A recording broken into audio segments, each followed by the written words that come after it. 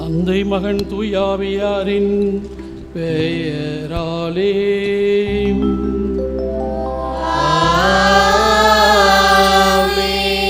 நம் ஆண்டவராகிய இயேசு கிறிஸ்துவின் அருளும் கடவுளின் அன்பும் தூயாவியாரின் நட்புறவும் உங்கள் அனைவரோடும் இருப்பதாக.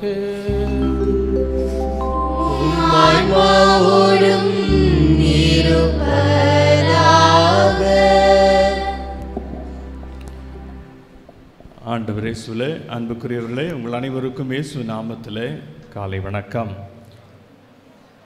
Good morning. இன்று நம் எல்லோருக்கும் ஒரு மகிழ்ச்சியான நாள்.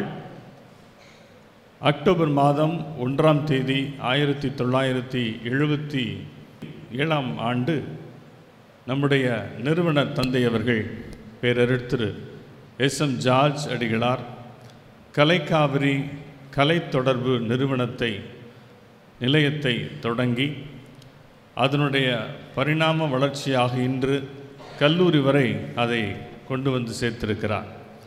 எனவே இன்று நாம் கலைக்காவிரி நாள், கலைக்காவிரி கல்லூரி தினம் என்று இந்த நாளை சிறப்பிக்கின்றோம். கலைக்காவிரியில் இருக்கக்கூடிய எல்லோருக்குமே இது ஒரு ஆசீர்வாதமான நாள். கலை தொடர்பு நிறுவனத்தை அவர் தொடக்கத்திலே தொடங்கி கலை வழியாக மனித மாண்புகள் இந்த சமுதாயத்திலே மலர வேண்டும் என்பதற்காக அவர் ஏற்படுத்திய அந்த இயக்கத்தினுடைய சார்பாக இன்று அதனுடைய இயக்குனர் தந்தையும் இங்கே இருக்கிறார், தந்தை தீபன் அவர்களும். இந்த கல்லூரியிலே பணிபுரிந்த முன்னாள் செயலாளர் தந்தை ஏ.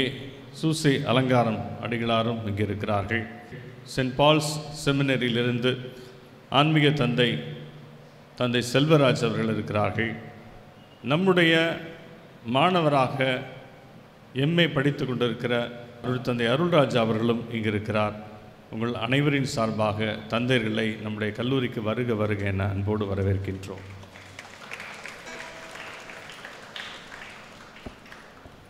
இந்த நாளிலே சிறப்பாக நாம் நம்முடைய கல்லூரிக்காக வேண்டிக் கொள்வோம். நம்முடைய கல்லூரிக்கு இருக்கக்கூடிய சவால்கள் நிறைய இருக்கின்றன. அவை எல்லாவற்றையும் கடந்து நாம் இந்த கல்லூரியை அடுத்த நிலைக்கு கொண்டு செல்ல அழைக்கப்பட்டிருக்கிறோம். இந்த கல்லூரியிலே பணி செய்கின்ற பேராசிரியர் பெருமக்கள் மற்றும் அவருடைய குடும்பத்தினருக்காக வேண்டிக் கொள்வோம். இங்கே பயில்கின்ற மாணவ செல்வங்கள் அனைவருக்காகவும் அவருடைய பெற்றோருக்காகவும் வேண்டிக் கொள்வோம். இந்த கல்லூரியிலே அலுவலக பணி செய்கின்ற பணியாளர்கள் அவர்களுக்காகவும் அவருடைய குடும்பங்களுக்காகவும், இந்த கல்லூரியை பராமரிப்பு பணி செய்கின்ற பணியாளர்களுக்காக, காவல் பணி செய்கிறவர்களுக்காக அவர்களுக்காகவும் அவருடைய குடும்பத்துக்காக வேண்டிக் கொள்வோம். நமக்கு பல வகைகளிலே உதவி செய்பவர்கள், பொருளாதாரத்தாலும் சிலர் உதவி செய்கிறார்கள், ஜெபத்தாலும் உதவி செய்கிறார்கள். அவர்கள் எல்லாருக்காகவும் இந்த நேரத்தில் வேண்டிக் கொள்வோம். மேலும் நம்முடைய திருச்சி மறை மாவட்டம் அதனுடைய ஆயர் மேதகு எஸ். ஆரோக்கியராஜ் அவருடைய பணி சிறப்பாக இருக்கவும் அவருக்கு நல்ல உடல்நலத்தை இறைவன் தர வேண்டும் என்றும் நாம் இன்று சிறப்பாக நம் ஆயருக்காக வேண்டிக் கொள்வோம். மேலும் நம்முடைய மறை மாவட்டம் இது போன்ற முயற்சிகளை எடுப்பதால் இன்னும் அதிகமாக தொடர்ந்து வரக்கூடிய காலங்களிலே இந்த கலை வழியாக மனித மாண்பை மலரச் செய்கின்ற பணியை எடுத்து செல்ல வேண்டும் என்பதற்காக மறை மாவட்டத்துக்காகவும் வேண்டிக் கொள்வோம். நம்முடைய தந்தை அவர்கள் இந்த அக்டோபர் 1ஆம் தேதியை ஒரு அக்டோபர் புரட்சி என்றும் அவர் அதை கருதி இருக்கிறார். ஏனென்றால் இதே நாளில்தான் 77வது ஆண்டு கலைக்காவிரி தொடங்கினார். 82ஆம் ஆண்டு அக்டோபர் 1ஆம் தேதி கலைக்காவிரி தென்றல் என்ற மாத செய்தி மடலை தொடங்கினார். 1983வது ஆண்டு இதே நாளில் நாட்டிய பள்ளி பகுதி நேரம் தொடங்கப்பட்டது. 1992 ஆசிரியரின்றி கற்க ஒளிநாடாவின் நடனங்கள் இன்றுதான் தொடங்கப்பட்டன. 2001ஆம் ஆண்டு கல்லூரியினுடைய சிற்றாலயம் சாப்பல் இன்றுதான் அது அர்ச்சிக்கப்பட்டது. 2001ஆம் ஆண்டு இதே நாளில்தான் கலை தொடர்பு நிலையத்தின் புதிய கட்டிடத் திறப்பு விழா நடைபெற்றது. 2001ஆம் ஆண்டு புதிய நடனமாட ப்ராக்டிஸ் செய்ய பயன்படுத்துகிற அந்த அரங்கமும், நம்முடைய அரங்கேற்றமெல்லாம் நடக்கக்கூடிய அந்த திறந்தவெளி அரங்கமும் இன்று தான் அர்ச்சிக்கப்பட்டன. தந்தை அவர்கள் இப்படி இந்த நாளை குறிப்பிட்டு அவர்கள் பல காரியங்கள் செய்திருக்கிறார். ஒருவேளை இன்று புனித குழந்தை இயேசுவின் தெரசம்மாளுடைய திருவிழாவை அகில உலகமெங்கும் கொண்டாடுவதாலோ, சிறிய வழி லிட்டில் வே என்று அவர் சொல்லுகின்ற அந்த கருத்தை மையமாக எடுத்துக்கொண்டோ தந்தை அவர்கள் அப்படி தொடங்கியிருக்கலாம். இன்று நாமும் அவருடைய அடிச்சுவட்டிலே நம்முடைய கல்லூரியை எடுத்து செல்வோம். அதற்காக சிறப்பாக எல்லாம் வல்ல இறைவனுடைய அருளை இந்த திருப்பலி வழியாக கேட்டு பெற்றுக்கொள்வோம். பாந்தவர்களே, கலை காவிரி என்பது ஒரு குடும்பம். இந்த குடும்பத்தினுடைய உயர்வு வளர்ச்சி என்பது நம் அனைவரையும் சார்ந்ததாக இருக்கின்றது. அதனுடைய வளர்ச்சியிலே நாம் எல்லாருமே கடமைப்பட்டிருக்கின்றோம். பல நேரங்களிலே அந்த கடமையை சரியாக செய்யவில்லை என்ற தருணங்களுக்காக இந்த நேரத்திலே மனவருந்தி ஆண்டவரின் மன்னிப்பை கேட்போம். எல்லாம் உள்ள இறைவனிடமும் சகோதர சகோதரிகளே உங்களிடமும் நான் செயலாலும் கடமை தவறியாலும் என் பாவமே என் பெரும் பாவமே. ஆகையால் எப்பொழுதும் கன்னியாகுமரியாளையும் வானதூதர் அனைவரையும் சகோதர சகோதரிகளே உங்களையும் நம் இறைவனாகிய ஆண்டவரிடம் எனக்காக வேண்டிக் கொள்கிறேன். எல்லாம் உள்ள இறைவன் மீது இரக்கம் வைத்து நம் பாவங்களை எல்லாம் மன்னித்து நம்மை முடிவில்லா வாழ்வுக்கு அழைத்து செல்வாராக. ஆண்டவரே இரக்கமாயிரும், ஆண்டவரே இரக்கமாயிரும், கிறிஸ்துவே இரக்கமாயிரும், கிறிஸ்துவே இரக்கமாயிரும்.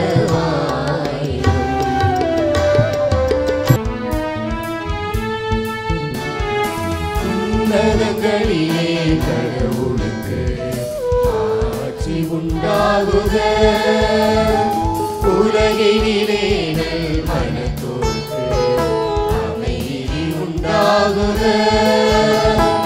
புகழ்கின்றோம் யாவும் உம்மையே, வாழ்த்துகின்றோம் இறைவனே. உமக்கு ஆராதனை புரிந்து உம்மை மாட்சிப்படுத்துகின்றோம் யாம். உமது மேலான மாட்சி பொருட்டு உமக்கு நன்றி கூறுகின்றோம். ஆண்டவராகிய இறைவனே, இறைவனின் திரு செம்மறியே, தந்தை நின்று என்றென்றுமாக உதித்த இறைவன் மகனே, உலகின் பாவம் போக்குபவரை நீயும் மீது இறங்குவீர். உலகின் பாவம் போக்குபவரை எம்மன்றாட்டை ஏற்றருள்வீர். தந்தையின் வலப்பக்கம் வீற்றிருப்பவரை நீயும் மீது இறங்குவீர். ஏனெனில் இயேசு கிறிஸ்துவே ஒருவரே தூயவர், நீர் ஒருவரே ஆண்டவர், நீர் ஒருவரே உன்னதர். தூய ஆவியாரோடு தந்தை இறைவன் ஆட்சியில் இருப்பவரே.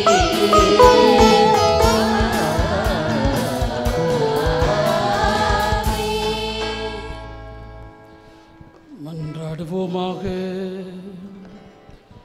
இறைவா, உமதாட்சி எளியோருக்கும் சிறுவோருக்கும் உரியதாகும்படி செய்தீரே. புனித தெரேசாவின் சிறுவழியை நாங்களும் பின்பற்றச் செய்து அவரது பரிந்துரையால் உமது நிலையான மாட்சியை எங்களுக்கு உறுதியுடன் வெளிப்படுத்துவீராக. உம்மோடு தூயாவியாரின் ஒன்றிப்பில் இறைவனா என்றென்றும் வாழ்ந்து ஆட்சி செய்கின்ற எங்கள் ஆண்டவராகிய கிறிஸ்து வழியாக உம்மை மன்றாடுகின்றோம்.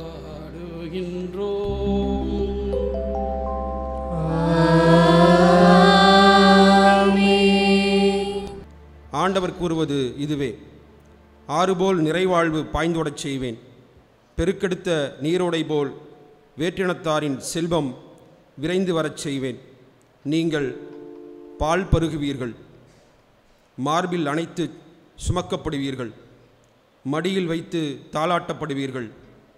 தாய் தன் பிள்ளையை தேற்றுவது போல் நான் உங்களை தேற்றுவேன். எருசலேமில் நீங்கள் தேற்றப்படுவீர்கள். இதை நீங்கள் காண்பீர்கள். உங்கள் இதயம் மகிழ்ச்சி கொள்ளும், உங்கள் எலும்புகள் பசும்புல் போல் வளரும். ஆண்டவர் தம் ஆற்றலை தம் ஊழியருக்கு காட்டுவார் என்பதும், அவரது சினம் அவர்தம் பகைவருக்கு எதிராய் மூளும் என்பதும் அறியப்படும். இது ஆண்டவர் வழங்கும் அருள்வாக்கு. இறைவனுக்கு நன்றி. கடலலையின் தாகம் கரை மீது,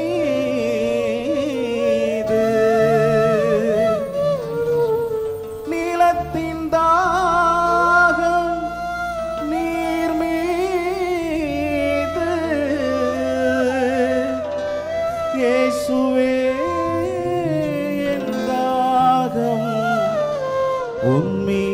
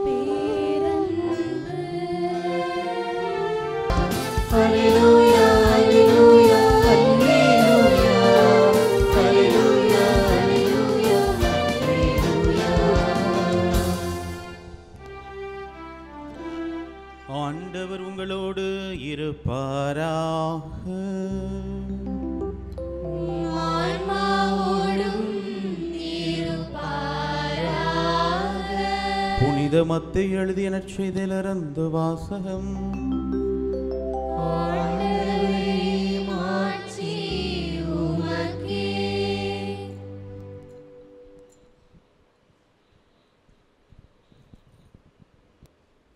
மத்தேயு எழுதிய நற்செய்தி அதிகாரம் 18 இறைவசனங்கள் 1 முதல் 4 வரை.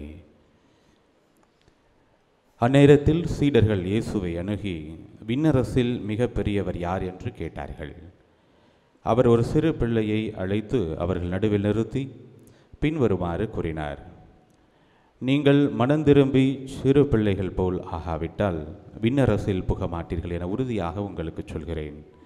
இந்த சிறு பிள்ளையைப் போல தம்மை தாழ்த்தி கொள்பவரே விண்ணரசில் மிகப்பெரியவர். இத்தகைய சிறு பிள்ளை ஒன்றை என் பெயரால் ஏற்றுக்கொள்பவர் எவரும் என்னையே ஏற்றுக்கொள்கிறார். ஆண்டவரின் அருள்வாக்கு. இயக்குனர் தந்தை லூயிஸ் பிரிட்டோ அவர்களுக்கும் ஆசிரிய பெருமக்கள், பணியாளர்கள், மாணவ நண்பர்கள் அத்தனை பேருக்கும் இங்குள்ள தந்தையர்கள் சார்பாக என்னுடைய மனமார்ந்த வாழ்த்துக்களை நான் தெரிவித்துக் கொள்கின்றேன். தந்தை அவர்கள் ஆரம்பத்திலே சொன்ன முன்னுரையிலே இந்த நாளினுடைய முக்கியத்துவத்தை பற்றி நமக்கு தெளிவாக சொன்னார்கள். ஆரம்பத்திலேயே யார் யாருக்கெல்லாம் ஜெபிக்க வேண்டும் என்று சொல்கின்ற பொழுது இங்கு பணியாற்றக்கூடிய பயிலக்கூடிய அத்தனை பேரையும் நினைவு கூர்ந்து நம்ம எல்லாருமே இந்த குடும்ப விழாவிலே ஒருவர் மற்றவருக்காக ஜெபிக்க கடமைப்பட்டிருக்கின்றோம் என்ற ஒரு அழகான செய்தியையும் நமக்கு சொல்லியிருக்கின்றார்கள். அதே நேரத்தில் இந்த நாளினுடைய முக்கியத்துவம் இந்த 1ஆம் தேதி அக்டோபர் 1ஆம் தேதி அக்டோபர் புரட்சி என்றெல்லாம் சொன்னார்கள். எந்தெந்த நிகழ்வுகள் எல்லாம் அக்டோபர் 1ஆம் தேதி ஆரம்பிக்கப்பட்டது என்பதை பற்றி எல்லாம் தந்தை அவர்கள் நமக்கு குறிப்பிட்டு காட்டினார்கள். அது மட்டுமல்ல, பல துறை சார்ந்த நிகழ்வுகளும் கூட அந்த 1ஆம் தேதி அக்டோபர் 1ஆம் தேதி நடந்தது என்பது பின்னோக்கி பார்க்கின்ற பொழுது நமக்கு புலனாகின்றது. கலைக்காவிரி ஏன் இந்த அக்டோபர் 1ஆம் தேதி ஆரம்பித்தார்கள் என்பதற்கு இன்னொரு காரணம் இருக்கின்றது. இந்த கலைக்காவிரியை கனவு கண்ட ஒருவர் இருந்தார் என்றால் அவர் அன்றைய நாளில் இருந்த ஆயர் தாமஸ் பெர்னாண்டோ அவர்கள். ஆயர் தாமஸ் பெர்னாண்டோ அவர்கள் இந்த நிறுவனத்தை கனவு கண்டார். அதற்காக தந்தை ஜார்ஜ் அவர்களை தேர்ந்தெடுத்து மணிலாவுக்கு படிக்க அனுப்பினார். மணிலாவிலே சென்று படித்து முடித்து வந்த பின்னால் மறை மாவட்டத்திற்கு இங்கு ஒரு சிறிய இடமும் ஒரு வீடும் இருந்தது. அந்த சிறிய இடத்தையும் வீட்டையும் ஆயர் அவர்கள் கொடுத்து, நீங்கள் இங்கே ஆரம்பிங்க, இந்த கலை தொடர்பு நிறுவனத்தை நீங்கள் ஆரம்பிங்கள் என்று சொன்னார்கள். தந்தை அவர்கள் அந்த சிறிய இடம் அந்த வீட்டோடு ஆரம்பித்தார்கள். இன்றைக்கு அதை இந்த அளவுக்கு வளர்த்தெடுத்திருக்கின்றார்கள். இது வரலாறு. ஆனால் இந்த கனவு என்று சொல்லுகின்ற பொழுது அது அந்த ஆயருடைய ஒரு கனவாக இருந்தது. அந்த ஆயர் உண்மையிலே ஒரு விஷனரி என்று சொல்லலாம்.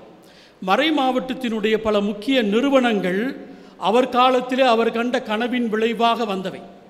அந்த வகையில் பார்க்கின்ற பொழுது அது கலைக்காவிரி கலைத்தொடர்பு மையமாக இருக்கலாம், திருச்சி சமூக பணி மையமாக இருக்கலாம், கலையரசு இசைப்பள்ளி என்ற ஒரு அமைப்பாக இருக்கலாம். இவை எல்லாமே அந்த ஆயர் கனவு கண்ட விஷயங்கள். அதற்காக அவர் அதுக்கு ஏற்ப தகுதி வாய்ந்த நபர்களை தேர்ந்தெடுத்து அவர்களிடத்தில் இந்த பணியை ஒப்படைத்தார்.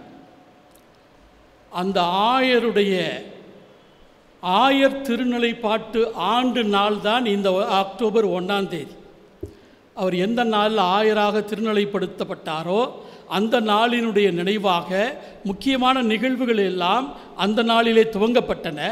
அதே பாணியிலே இன்றைக்கு கலைக்காவிரி நிறுவனத்தினுடைய முக்கியமான அத்தனை அம்சங்களும் அந்த நாளில் கலைக்காவிரி உட்பட தொடங்கப்பட்டன என்பதை நாம் பார்க்கின்றோம்.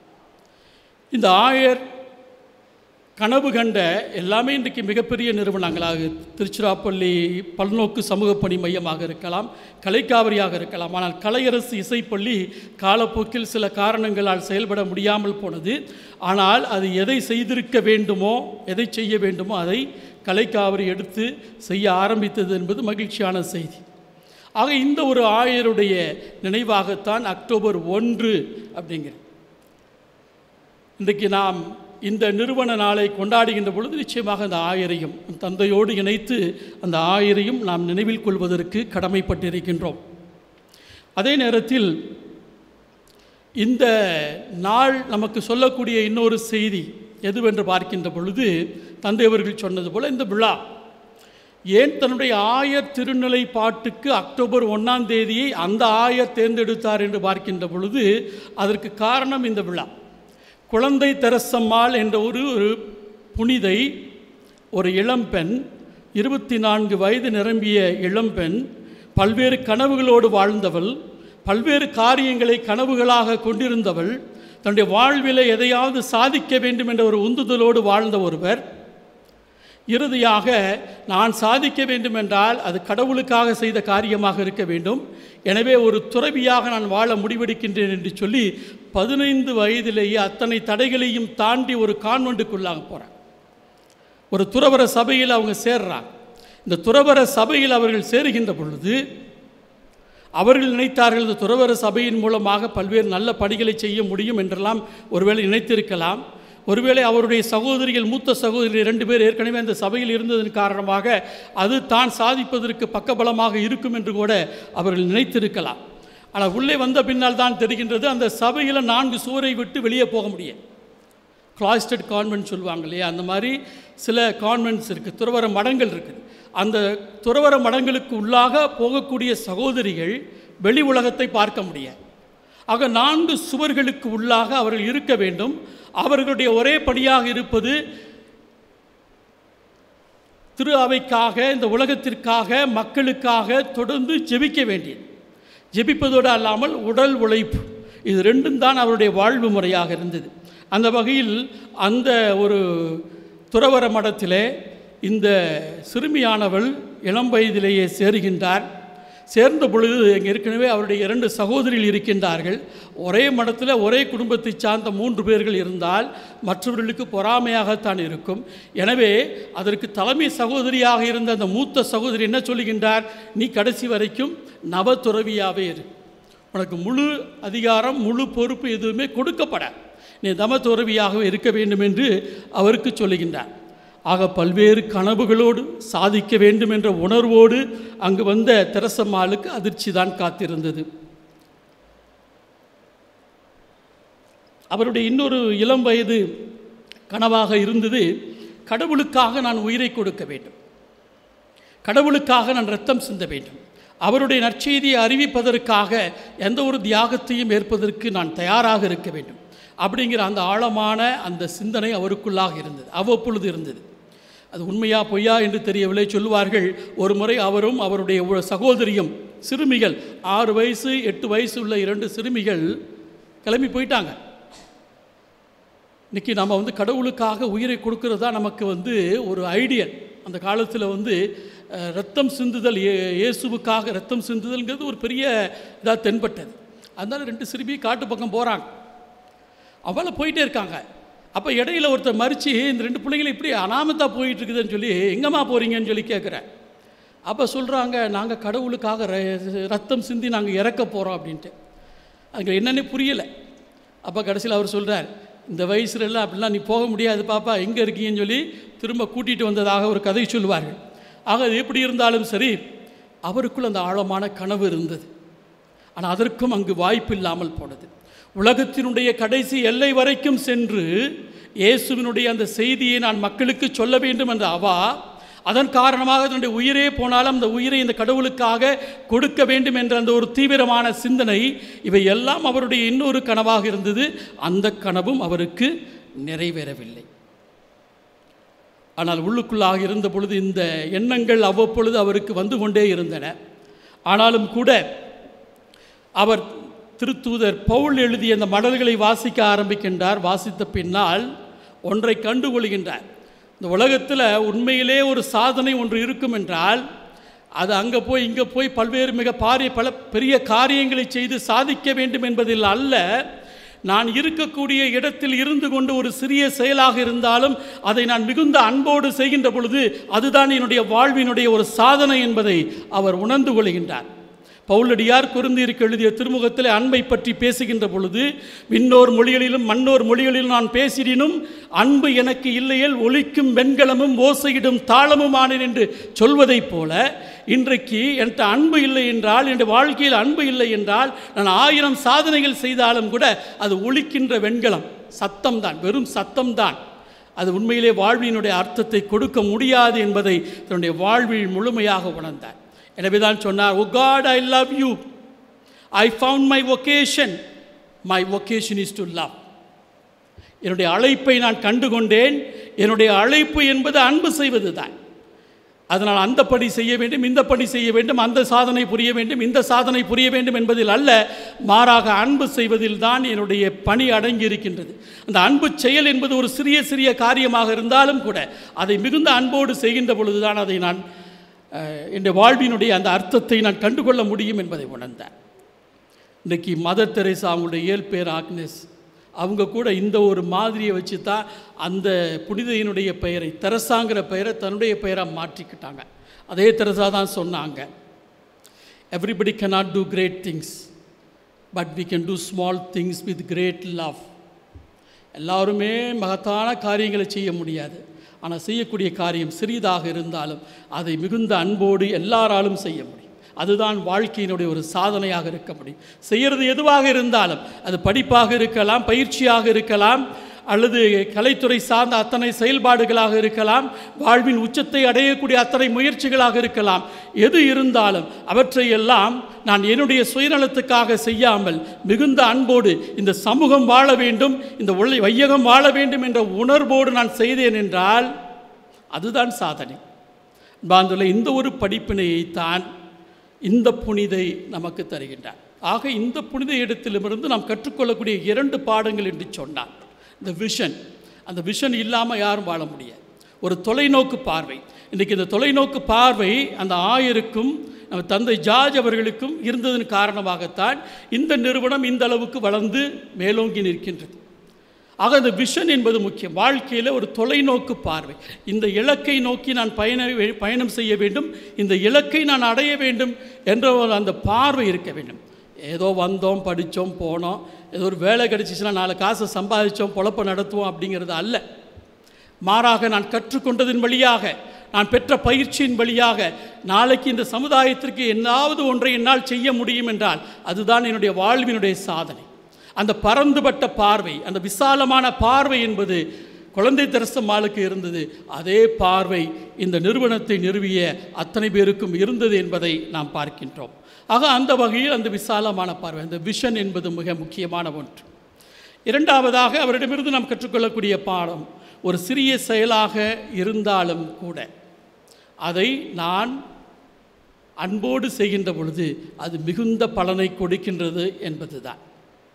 இன்றைக்கி இதனுடைய ஆரம்பத்தை பற்றி நான் சொன்னேன். ஒரு சிறிய இல்லம், ஒரு சிறிய இடம், அது படிப்படியாக எப்படி வளர்ந்தது என்பதை நான் பார்க்கின்ற பொழுது தந்தைவர்கள் பல முறை சொல்லுவார்கள்.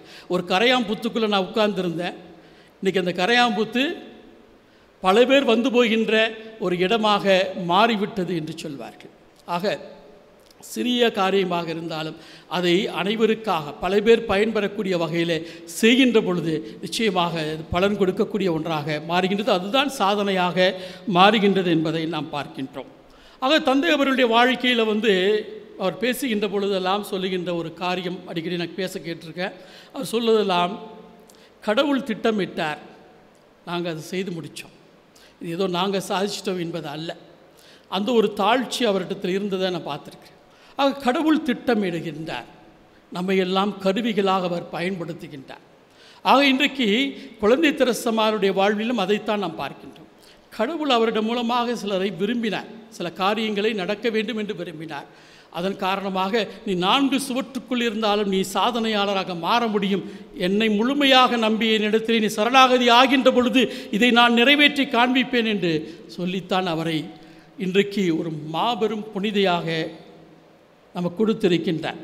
அவர் இறக்கின்ற பொழுது அவருக்கு 24 வயது. இந்த 24 வயதில் 9 ஆண்டுகள் மட்டுமே அவர் அந்த துறவற மடத்திலே வாழ்ந்தார். வாழ்ந்த வரைக்கும் அவரை பற்றி யாருக்கும் எதுவும் தெரியாது. சாதாரண ஒரு நவகன்னியர், சின்ன சின்ன காரியங்களை செய்வாங்க. ஆமாம், தங்களை பிடிக்காதவங்களாக இருந்தாலும் அவங்கள பார்த்து சிரிப்பாங்க. கீழே சின்ன ஒரு பொருள் கிடந்தாலும் அதை எடுத்து வெளியில் போடுவாங்க, அது குப்பை தொட்டியில் போடுவாங்க. நான் அந்த சின்ன காரியத்தை செஞ்சாலும் அதை கடவுளுக்காக வேண்டி செய்கிறேன், இந்த சமூகத்துக்காக வேண்டி செய்கிறேன்.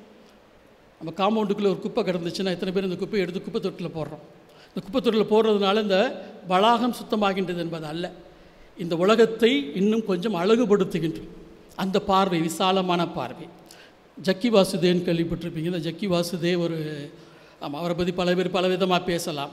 ஆனால் சில ஞானமிக்க வார்த்தைகள் அந்த மனிதர் மூலமாக வந்திருக்கின்றது. அவர் எழுதிய ஒரு புத்தகம் ஆசைப்படு அத்தனைக்கும் ஆசைப்படு, அத்தனைக்கும் ஆசைப்படு. அந்த புத்தகத்தை படிக்கக்கூடிய வாய்ப்பு கிடைச்சது. இதெல்லாம் மனுஷன் ஆசையே துன்பத்துக்கு காரணம்னு புத்தர் சொல்லியிருக்கிறார். இந்த மனுஷன் ஆசைப்படுன்னு சொல்கிறார், அத்தனைக்கும் ஆசைப்படுன்னு சொல்கிறார். அது பேராசை. அதை படிக்கின்ற பொழுது தான் சொன்னது, நீ ஆசைப்படுப்பா, சின்ன சின்ன காரியத்துக்கு அவனுடைய ஆசைப்படாது, அடுத்தவனுடைய பேனாவுக்கு ஆசைப்படாத, புத்தகத்துக்கு ஆசைப்படாத, துணிமணிக்கு ஆசைப்படாத, அவன் கட்டியிருக்க வாட்சுக்கு ஆசைப்படாத, நகைக்கு ஆசைப்படாத, பெருசாக ஆசைப்படு, பேராசைப்படு. இதெல்லாம் என்னுடையது ஆக வேண்டும் என்று சொல்லி, என்னுடைய வீடு என்னுடையதாக வேண்டும், என்னுடைய கார் என்னுடையதாக வேண்டும், எனக்கு ஒரு வாகனம் வேண்டும், என்னுடைய சம்பாத்தியம் வேண்டும், எனக்கு புகழ் வேண்டும் என்று சிறிய சிறிய ஆசைகள், சிறிய சிறிய ஆசைகள் அல்ல உன்னுடைய வாழ்வினுடைய நோக்கம். பேராசைப்படு, பெரிய ஆசையாக இருக்கு. இந்த பிரபஞ்சம் என்னுடையது, இந்த உலகத்தில் உள்ள அத்தனை மக்களும் என்னுடையவர்கள். இந்த ஒரு விசாலமான பார்வை உனக்கு இருந்தது என்றால் நீ சாதிக்கக்கூடியவனாக மாறுவாய் என்று சொல்லுகின்றார். நான் செய்யக்கூடிய இந்த சிறிய காரியம் இந்த உலகத்தினுடைய ஒரு மாற்றத்தை உண்டு பண்ணும். நான் செய்யக்கூடிய ஒரு சிறிய ஜபம் இந்த உலகத்தை எங்கேயோ ஒரு மூலையில் யாராவது ஒரு மனதை தொட்டு அது மாற்ற முடியும். ஆக அப்படிப்பட்ட பணியை செய்ததன் காரணமாகத்தான் இன்றைக்கு உலக நாடுகளில் நற்செய்தி அறிவிப்பு பணியினுடைய பாதுகாவலராக இருக்கின்றார். கடந்த திருத்தந்தை அவர்கள் அவரை the doctor of the church என்ற புதிய பட்டத்தை கொடுத்து அவரை உயர்த்தி இருக்கின்றார். ஒரு 24 வயசு பெண், அதிகமாக எழுதலை. அவங்க இறந்த பின்னால் அவர்கள் சிறு சிறு குறிப்புகளாக எழுதி வைத்ததையெல்லாம் அவருடைய சகோதரி தொகுத்து the story of the soul, ஆன்மாவினுடைய கதை என்ற ஒரு புத்தகமாக வெளியிட்டார்கள். அந்த புத்தகத்தை வாசிக்கின்ற பொழுதுதான் எவ்வளவு ஒரு ஆழமான ஒரு இறை அனுபவம் பெற்றவராக இந்த குழந்தை தெரசம்மாள் இருந்தாள் என்பதை கண்டுகொள்ள முடிந்தது. அந்த வகையில் திருத்தந்தை அவர்கள் அவரை மறை வல்லுனர், the doctor of the church, திரு அவையில் 2000 வருடங்களாக இருக்கக்கூடிய திரு அவையில் 3 பெண்மணிகள் மட்டும்தான் இந்த பட்டத்தை பெற்றிருக்கின்றார்கள். இந்த 2000 வருஷத்தில் 33 பேர் தான் இந்த டாக்டர் ஆஃப் த சர்ச் என்ற பட்டத்தை பெற்றிருக்கின்றார்கள். இவர்களெல்லாம் பெரிய தத்துவவியலாளர்கள், கோட்பாடுகளை போதித்தவர்கள், விவிலியத்தை தத்துவாந்த ரீதியாக விளக்க முற்பட்டவர்கள், பல புத்தகங்கள் எழுதியவர்கள். புத்தகங்கள் எழுதுகின்ற அந்த நபர்களுடைய சில புத்தகங்களை நாம் வாசிக்க முற்பட்டால் நமக்கு வாழ்நாளே போதாது, அந்த அளவுக்கு ஒரு சில புத்தகத்தை எழுதியிருக்கின்றார். ஆக இந்த அளவுக்கு திறமை வாய்ந்தவர்கள் டாக்டர் ஆஃப் த சர்ச் என்று சொல்வார்கள். அந்த வரிசையில் இந்த புனிதை திரு அவையிலே 3வது பெண்மணியாக இன்றைக்கு உயர்ந்து நிற்கின்றார். ஆக இந்த நாள் அர்த்தம் பெறுகின்றது என்றால், தொடக்கத்திலே நிறுவனத்தை கனவு கண்டவர்கள் இந்த நாளினுடைய முக்கியத்துவத்தை உணர்ந்திருந்தார்கள்.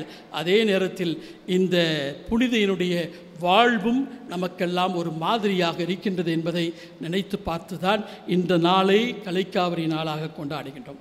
கலைக்காவிரி நாள், கல்லூரி நாள், கல்லூரி நிறுவனர் நாள் என்றெல்லாம் விதவிதமான பெயர்கள் நம்ம வைத்திருந்தாலும் கூட அடிப்படை இதுதான். கலைக்காவிரி தோன்றிய நாள் இது.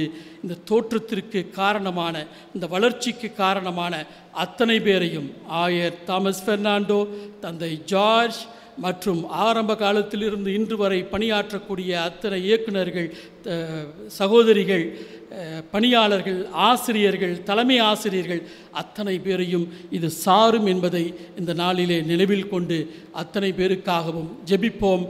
இந்த கனவு கண்ட நம் முன்னோர்கள், நிறுவனர்கள், பணியாளர்கள் இவர்களெல்லாம் எடுத்துக்காட்டாக நமக்கு வாழ்ந்து சென்றிருக்கின்றார்கள். கடமை உணர்வோடு பணியாற்றியிருக்கின்றார்கள், கனவுகளோடு பணியாற்றியிருக்கின்றார்கள். இந்த கனவுகளை எல்லாம் நாம் நமதாக்கி கொண்டு இந்த நிறுவனத்தை அடுத்த நிலைக்கு எடுத்து செல்வோம் என்ற உணர்வோடு இந்த திருப்பலியிலே நாம் பங்கெடுப்போம். இறைவன் நம்முடைய எண்ணங்களையும் நம்முடைய முயற்சிகளையும் ஆசீர்வதிப்பாராக. ஆமென். தந்தையிடத்திலே எடுத்து வைப்போம்.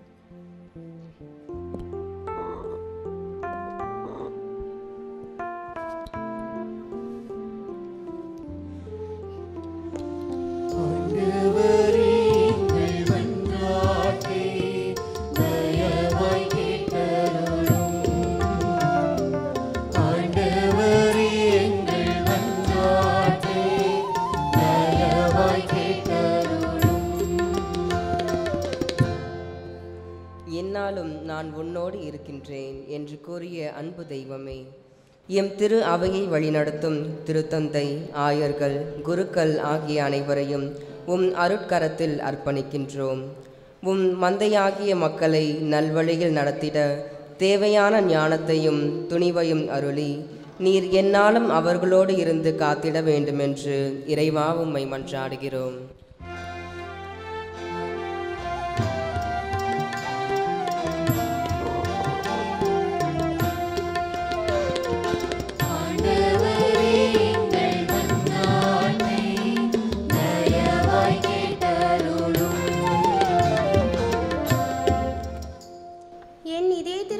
மெய்ப்பர்களை உங்களுக்கு நியமிப்பேன் என்று மொழிந்த கருணையின் தெய்வமே, எம் நாட்டை ஆளும் நாட்டு தலைவர்களை அன்பு வழியில் நடத்திட இறைவா உம்மை இறைஞ்சுகின்றோம். சமுதாயத்தில் தாழ்த்தப்பட்ட புறம் தள்ளப்பட்ட மக்களின் வளர்ச்சிக்கு தேவையான நல்ல திட்டங்களை அமல்படுத்திடவும் மூழல் இல்லா சமுதாயத்தை உருவாக்கிட நல்ல மனதினை தந்தருள வேண்டுமாய் இறைவா உம்மை மன்றாடுகின்றோம்.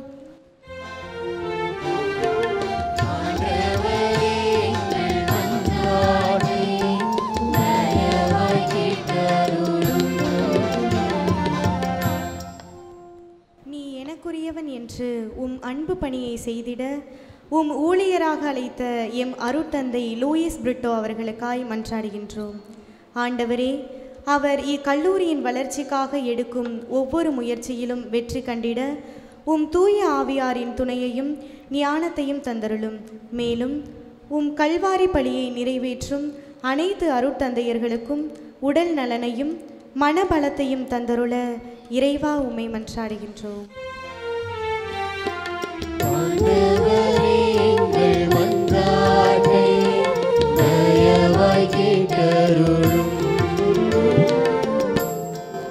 உனக்காகவே நான் இருக்கிறேன், உன்னை கண்ணோக்குவேன் என்று மொழிந்த ஆறுதலின் தெய்வமே, எம் கல்லூரியில் பணிபுரியும் இருபால் ஆசிரியர்கள், அலுவலக பணியாளர்கள் மற்றும் இதர பணியாளர்கள் அனைவரையும் உம் இதய அன்பிற்கு ஒப்புக்கொடுத்து மன்றாடுகிறோம்.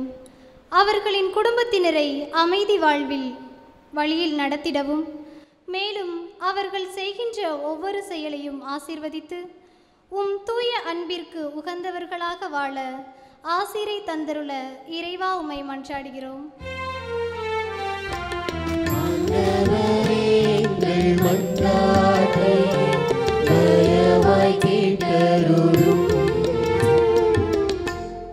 நடனம் செய்து அவரது பெயரை போற்றுவார்களாக. மத்தளம் கொட்டி யாழ் இசைத்து அவரை புகழ்ந்து பாடுவார்களாக என்று உரைத்த பரிவுள்ள தெய்வமே, எம் கல்லூரியை மலர்ப்பதம் சமர்ப்பிக்கின்றோம். இந்நாள் வரை வழிநடத்திய மேலான கருணை நினைந்து நன்றி கூறுகின்றோம். இக்கல்லூரியில் பயிலும் அனைத்து மாணவ மாணவியரை ஆசீர் வேண்டி அர்ப்பணிக்கின்றோம். கலை வளர மனிதம் மலர என்ற வாக்கை வெளிப்படுத்தும் வகையில் தங்களின் எதிர்கால வாழ்க்கையை மனித மலர செயல்படுத்திட வேண்டுமாய் இறைவா உம்மை மன்றாடுகின்றோம்.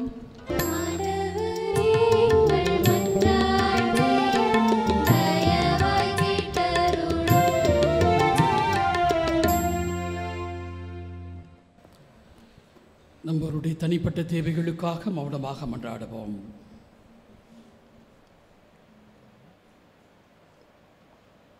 எங்கள் அன்பான தந்தை இறைவா, நம்பிக்கையால் ஏவப்பட்டு நாங்கள் கேட்டிருக்கக்கூடிய இந்த மன்றாட்டுக்களை எல்லாம் முது பராமரிப்பினால் மிக விரைவாக பெற்றுக்கொள்ளச் செய்தருளும். எங்கள் ஆண்டவராகிய கிறிஸ்து வழியாகவே மன்றாடுகின்றோம். ஆமென்.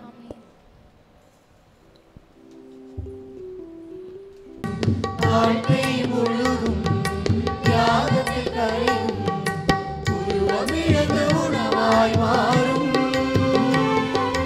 உடலில் கலந்து உயிரில் வாழும், அதுபோல நானும் பலியாக வேணும் இறைவா வந்தே நிறையும் காணிக்கை தர வந்தே உம் கரங்களில் எரி தந்தே, காணிக்கை தர வந்தே உம் கரங்களில் எரி தந்தே. அன்பார்ந்தவர்களே, என்னுடையதும் உங்களுடையதுமான இப்பலி எல்லாம் அல்ல தந்தையாகிய இறைவனுக்கு ஏற்றதாகும்படி ஜெபியுங்கள். ஆண்டவர் தமது பெயரை புகழ்ச்சிக்காகவும் ஆட்சிக்காகவும் நம் நன்மைக்காகவும் புனித திரு அவை அனைத்து நலனுக்காகவும் உமது கையிலிருந்து இப்படி ஏற்றுக்கொள்வாராக. ஆண்டவரே, புனித தெரசாவில் விளங்கிய உம் வியத்தகு படிப்பினைகளை போற்றி மாண்புக்குரிய உம்மை பணிந்து வேண்டுகின்றோம். அவருடைய பேறு பயன்கள் மக்குகந்தவாய் இருந்தது போல கடமை உணர்வுடைய எங்கள் ஊழியமும் உமக்கு ஏற்புடையதாய் இருப்பதாக. எங்கள் ஆண்டவராகிய கிறிஸ்து வழியாக உம்மை மன்றாடுகின்றோம்.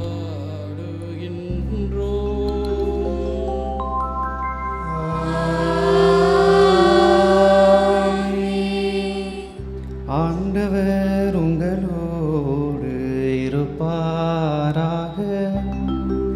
உம் ஆன்மாவோடும் இருப்பாராக. இதயங்களை மேலே எழுப்புங்கள். ஆண்டவரிடம் எழுப்பியுள்ளோம். நம் இறைவனாகிய ஆண்டவருக்கு நன்றி கூறுவோம். அது தகுதியும் நீதியுமானது. ஆண்டவரே, தூயவரான தந்தையே, என்றும் உள்ள எல்லாம் வல்ல இறைவா, எங்கள் ஆண்டவராகிய கிறிஸ்து வழியாக என்னாலும் எவ்விடத்திலும் நாங்கள் உமக்கு நன்றி செலுத்துவது மெய்யாகவே தகுதியும் நீதியும் ஆகும்.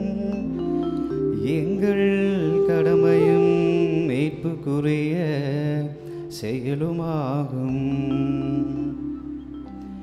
ஏனெனில் புனித குழந்தை தெரசாவருடைய விழாவில் உமது திரு அவை மகிழ்ந்திருக்கச் செய்கின்றேன்.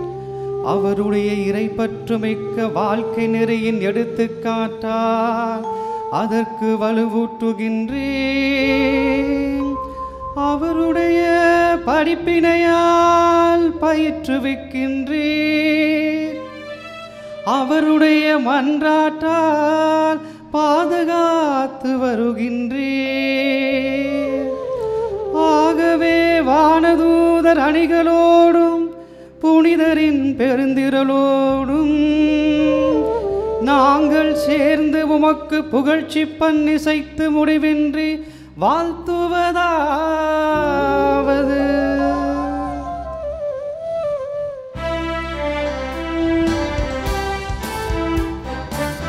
தூயவர் தூயவர் தூயவர் வான்படைகளின் கடவுளாம் ஆண்டவர். விண்ணகமும் மண்ணகமும் உமது மாட்சியால் நிறைந்துள்ளது. உன்னதங்களிலே ஓசன்னா, உன்னதங்களிலே ஓசன்னா. ஆண்டவர் பெயரால் வருகிறவர் ஆசி பெற்றவர். உன்னதங்களிலே ஓசன்னா, உன்னதங்களிலே ஓசன்னா. ஆண்டவரே, நீர்மையாகவே தூயவர், தூய்மை அனைத்திற்கும் ஊற்று. ஆகவே உம்முடைய தூய ஆவியை பொழிந்து காணிக்கைகளை தூய்மைப்படுத்தமை வேண்டுகின்றோம். இவ்வாறு எங்கள் ஆண்டவர் இயேசு கிறிஸ்துவின் உடலும் இரத்தமுமாக எங்களுக்கு இவை மாறுவனவாக. அவர் பாடுபட உளம் கனிந்து தம்மை கையளித்த போது அப்பத்தை எடுத்து நன்றி செலுத்தி அதை பிட்டு தம் சீடர்களுக்கு அளித்து அவர் கூறியதாவது: அனைவரும் இதிலிருந்து பெற்று உண்ணுங்கள், ஏனெனில் இது உங்களுக்காக கையளிக்கப்படும் என் உடல்.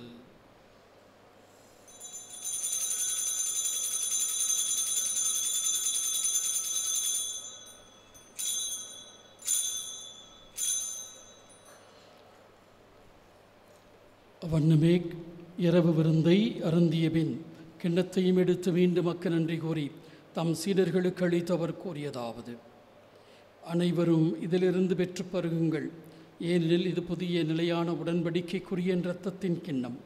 இது பாவ மன்னிப்புக்கென்று உங்களுக்காகவும் பலருக்காகவும் சிந்தப்படும். இதை என் நினைவாகச் செய்யுங்கள்.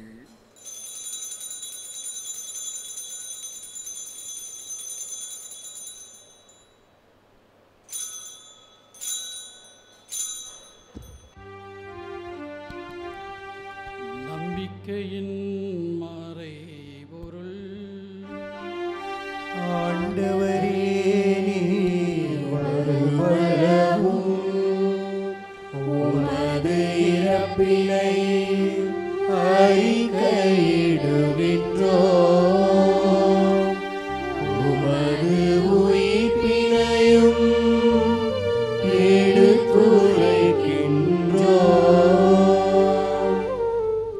ஆகவே ஆண்டவரே, நாங்கள் கிறிஸ்துவின் இறப்பினையும் உயிர்ப்பினையும் நினைவு கூர்ந்து வாழ்வு தரும் அப்பத்தையும் மீட்பளிக்கும் கிண்ணத்தையும் ஒப்புக் கொடுக்கின்றோம். திருமண் என்று மக்க ஊழியம் புரிய தகுந்தவர்கள் என எங்களை ஏற்றுக்கொண்டீர், எனவே மக்க நன்றி செலுத்துகின்றோம். மேலும் கிறிஸ்துவின் உடலிலும் இரத்தத்திலும் பங்கு கொள்ளும் எங்களை தூய ஆவியார் ஒன்று சேர்க்க வேண்டுமென உம்மை தாழ்மையுடன் மன்றாடுகின்றோம்.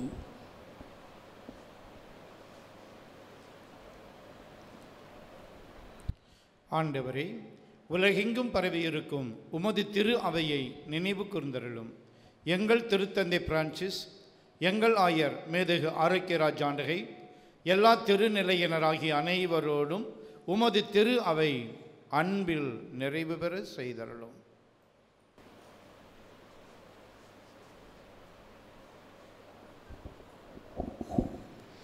உயிர்த்தெழும் எதிர்நோக்குடன் துயிலுள்ளும் எங்கள் சகோதர சகோதரிகளையும் இறந்தோர் அனைவரையும் இரக்கத்துடன் நினைவு கூர்ந்து முது திருமுக ஒளியினுள் ஏற்றருளும். எங்கள் அனைவர் மீதும் இரக்கமாயிரும்.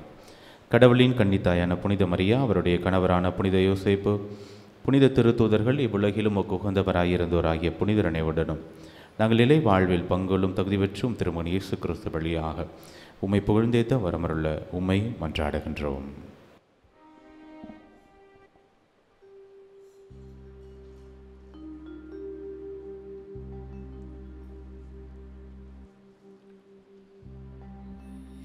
இவர் வழியாக இவரோடு இவரில் எல்லாம் வல்ல இறைவனாகிய தந்தையே, தூயாவியாரின் ஒன்றிப்பில் எல்லா புகழும் மாட்சியும் என்றென்றும் உமக்கு உரியதே.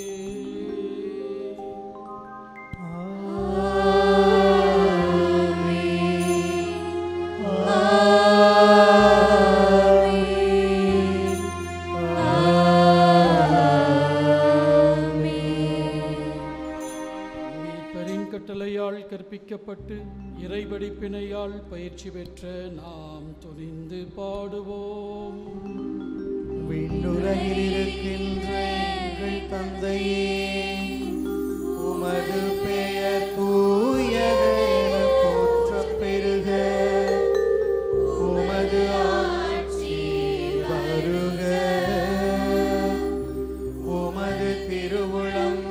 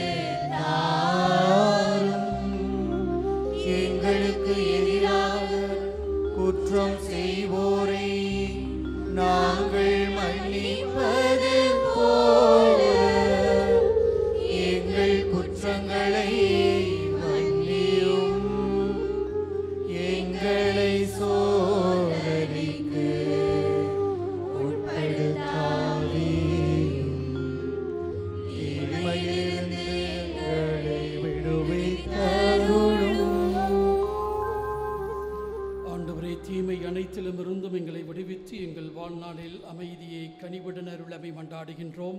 உமது இரக்கத்தின் உதவியால் நாங்கள் பாவத்திலிருந்து எப்போதும் விடுதலை பெற்று யாதொரு கலக்கமும் இன்றி நலமாயிருப்போமாக. நாங்கள் எதிர்நோக்கி இருக்கும் பேரின்பத்துக்காகவும் மீட்பராகிய இயேசு கிறிஸ்துவின் வருகைக்காகவும் காத்திருக்கின்றோம். ஆண்டவரே இயேசு கிறிஸ்துவை, அமைதியை உங்களுக்கு விட்டுச் செல்கின்றேன், என் அமைதியை உங்களுக்கு அளிக்கின்றேன் என்று உம் திருத்தூதர்களுக்கு மொழிந்தேன். எங்கள் பாவங்களை பாராமல் உமது திரு அவையின் நம்பிக்கையை கண்ணோக்கி உமது திருவுளத்துக்கு ஏற்பதற்கு அமைதியையும் ஒற்றுமையும் அளித்தருள்ள திருவுளம் கொள்வீராக. என்றென்றும் வாழ்ந்து ஆட்சி செய்கின்றவர் நீரே. ஆமென். ஆண்டவருடைய அமைதி உங்களோடு என்றும் இருப்பதாக.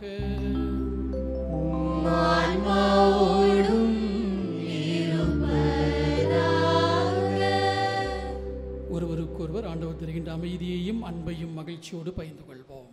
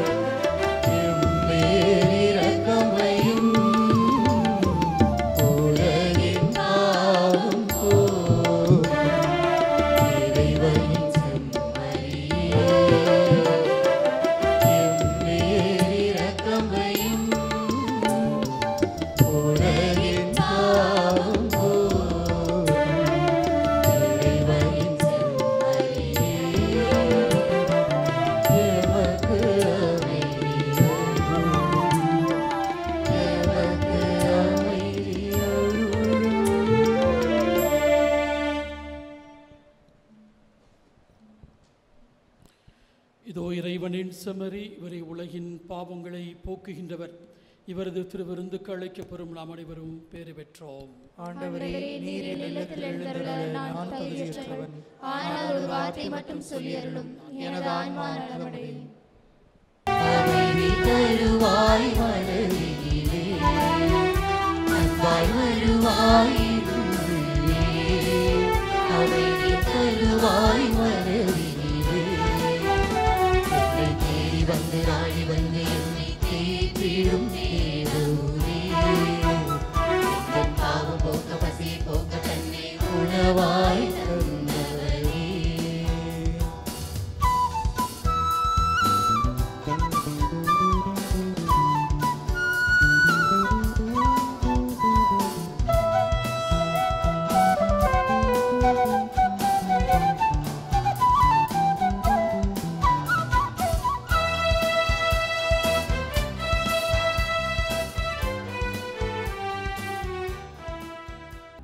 மன்றாடுவோமாக.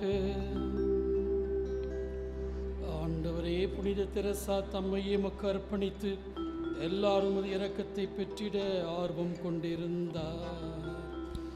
நாங்கள் உட்கொண்ட இத்திருவுணவால் அதே அன்பின் ஆற்றல் எங்களிடம் பற்றி எரிய செய்தருளும். எங்கள் ஆண்டவராகிய கிறிஸ்து வழியாக உம்மை மன்றாடுகின்றோம்.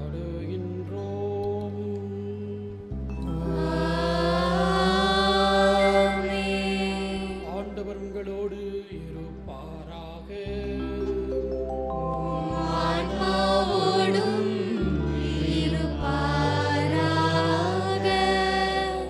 வல்ல இறைவன் தந்தை, மகன், தூயாவியார் உங்கள் ஒவ்வொருவரையும் நிறைவாக ஆசீர்வதிப்பாராக.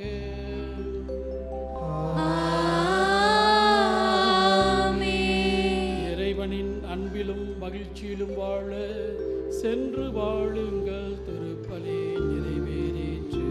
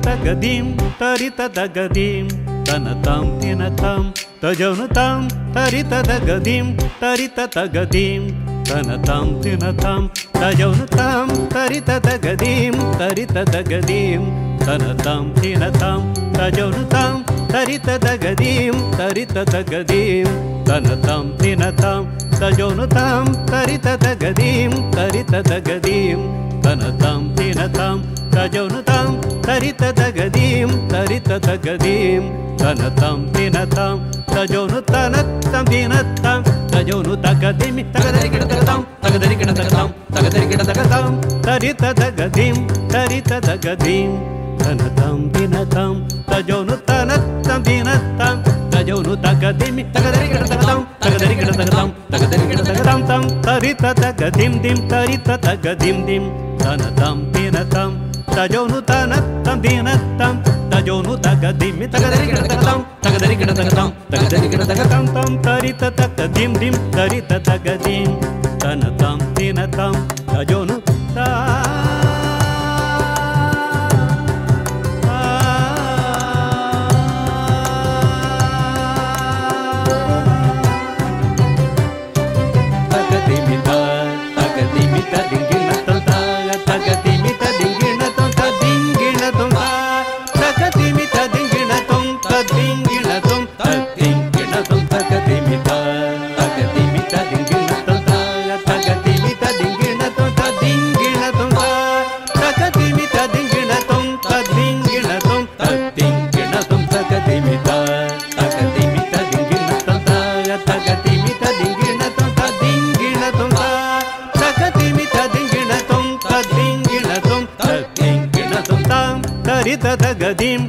tarita tagadim, tanatam tinatam, தஜோனு தா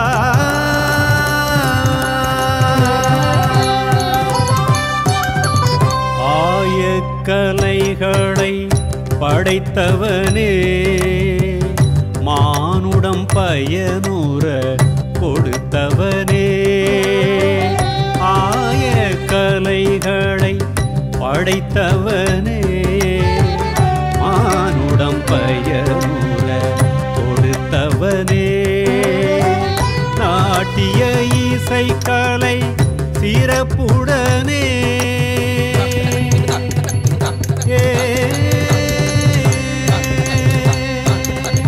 நாட்டிய இசைக்கலை சிறப்புடனே நடத்திட கல்லூரி அமைத்தவனே கலை காவிரி நுண்கலை கல்லூரி காணுது வெள்ளி விழா புகழ் சூடி ஜார்ஜடிகள் தந்த அரிச்சுவடி ஜார்ஜடிகள் தந்த அரிச்சுவடி அவர் காட்டிய பாதையில் தொடரும் இனி வாழியவே கலை நாயகனே ஓங்குகவே உந்தன் அருள் வரமே ஓங்குகவே உந்தன் அருள் வரமே மலர் தூவி உம்மை போற்றுகின்றோம்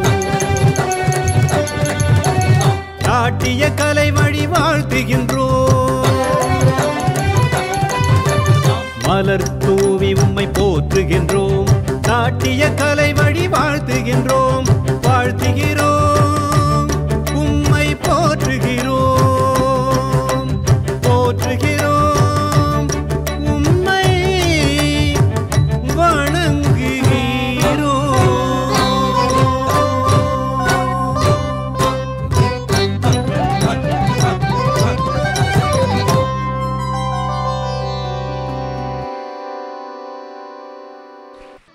நம்முடைய அருள் தந்தை அவர்கள் இன்றைய மறையுரையிலே சொன்னது போல நம்முடைய அருள் தந்தை இயக்குனர் முன்னாள் இயக்குனர் எஸ்.எம். ஜார்ஜ் அடிகளார் அவர்களை முன்னாள் ஆயர் தாமஸ் பெர்னாண்டோ அவர்கள் கலை தொடர்பு இயக்கத்தின் செயலராக நியமித்தார்.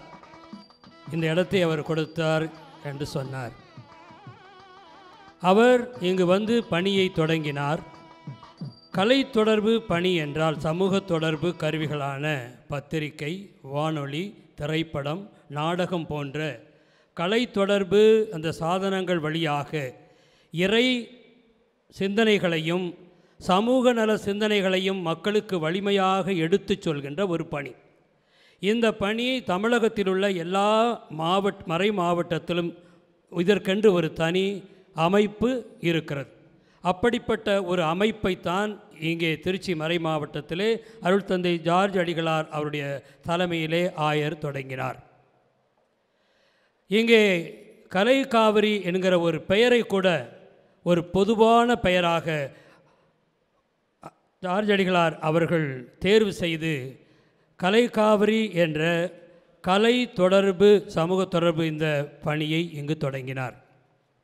ஏறக்குறைய சில மாதங்களுக்கு பிறகு நான் கலை குளித்தலையில் பணியாற்றி கொண்டிருந்த என்னை இங்கு மாற்றம் செய்தார்கள். நான் இங்கு வந்து சுமார் 1.5 ஆண்டுகள் பணியாற்றி கொண்டிருந்த பொழுது எனக்கு திருமணம் நடந்தது. அந்த திருமணத்திற்கு குளித்தலையில் நான் பணியாற்றிய அந்த அமலராக்கினி நடுநிலை பள்ளியில் இருந்த ஆசிரியர்கள் சார்பாக கந்தசாமி என்ற ஒரு ஆசிரியர் தன்னுடைய 11 வயது மகளை கூட்டி வந்து என்னுடைய திருமணத்தின் வரவேற்பு நிகழ்வில் நடனம் ஆடியே தீர்வேன் என்று கேட்டுக்கொண்டார். அதை நாங்கள் வரவேற்றோம். அவர் அவர் பாட அவருடைய குழந்தை நடனமாடியது. இந்த நிகழ்ச்சியை பார்த்து கொண்டிருந்த ஜார்ஜ் அடிகளார் பக்கத்தில் இருந்த அந்த குளித்தலையை சார்ந்த அந்த பங்கு தந்தையிடம் இதுபோன்று எனக்கு 2 குழந்தைகள் கிடைத்தால் நன்றாக இருக்கும் என்றார்.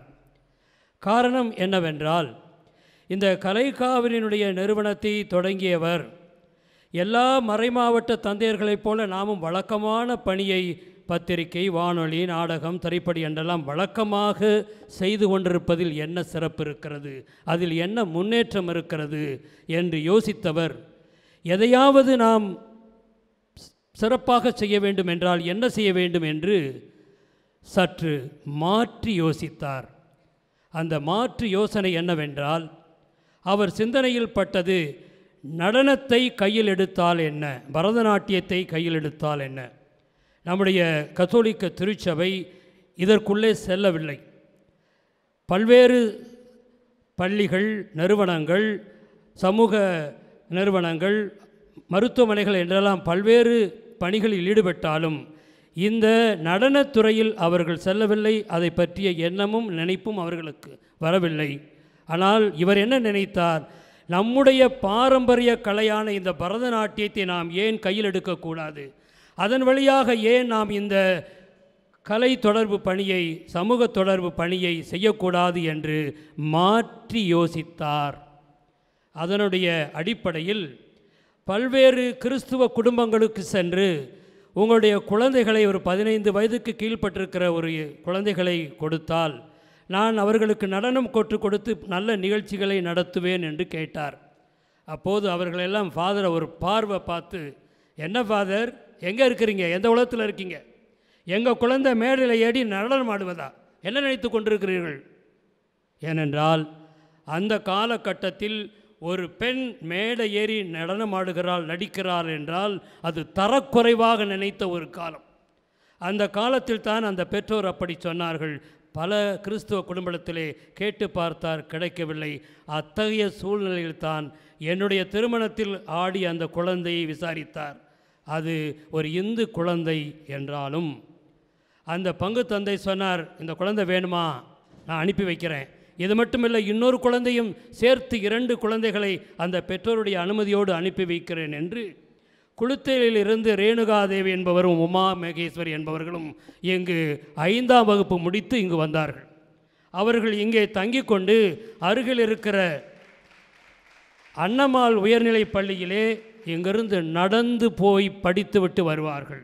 வந்த பிறகு மாலை நேரங்களிலே அவர்களுக்கென்று பிரத்யேகமாக அமைக்கப்பட்ட நடன ஆசிரியர்களை கொண்டு பரதநாட்டியம் கற்றுக் கொடுக்கப்பட்டது. அப்படி கற்றவர்களை நாங்கள் திருச்சி மறை மாவட்டத்தில் உள்ள ஒவ்வொரு பங்கிலும் வருடத்திற்கு 2 முறை இசை நிகழ்ச்சி நடத்துகின்ற பொழுது அவர்களை நடனம் ஆட வைத்தோம். அப்படி நடனம் ஆடிய அந்த நிகழ்வுகள் எல்லாம் எல்லோராலும் பாராட்டப்பட்டது. திருச்சி மறை மாவட்டத்தில் மட்டுமல்ல, பக்கத்து மறை மாவட்டங்களிலும் நாங்கள் விரும்பி அழைக்கப்பட்டோம். அங்கும் சென்று நிகழ்ச்சி நடத்தினோம். அப்படி நடத்திய பிறகு, அதை பார்த்தவர்கள் புகழ்ந்த பிறகு, அதனுடைய உன்னதத்தை புரிந்த பிறகு, தஞ்சையிலிருந்து ஒரு டாக்டர் தன்னுடைய 2 மகள்களை +2 முடித்த பிறகு, ஃபாதர் இந்தாங்க ஃபாதர், 2 பிள்ளையை கொடுக்குறேன், 2 பிள்ளையை கொடுக்குறேன், உங்களுடைய கலைக்கு எங்களை பயன்படுத்தி கொள்ளுங்கள் என்று 2 பிள்ளைகளை கொடுத்தார்கள். அவர்களோடு சேர்ந்து தமிழகம் எங்கும் பல்வேறு கலை நிகழ்ச்சிகளை, நடன நிகழ்ச்சிகளை, ஏன் பல வெளிநாடுகளிலும் நடன நிகழ்ச்சிகளை நடத்தினோம். அதற்கு பிறகுதான் எந்த பெற்றோர் என்ன நினைத்து கொண்டிருக்கிறீர்கள், எங்கள் குழந்தை அப்படிப்பட்டதா என்று கேட்டவர்களெல்லாம், ஃபாதர் எங்கள் குழந்தையும் உங்கள் ஸ்கூலில் உங்கள் ப்ரோக்ராமில் சேர்த்துக்குவீங்களா ஃபாதர் அப்படின்னு வழியை கொண்டு வந்து சேர்த்தார்கள்.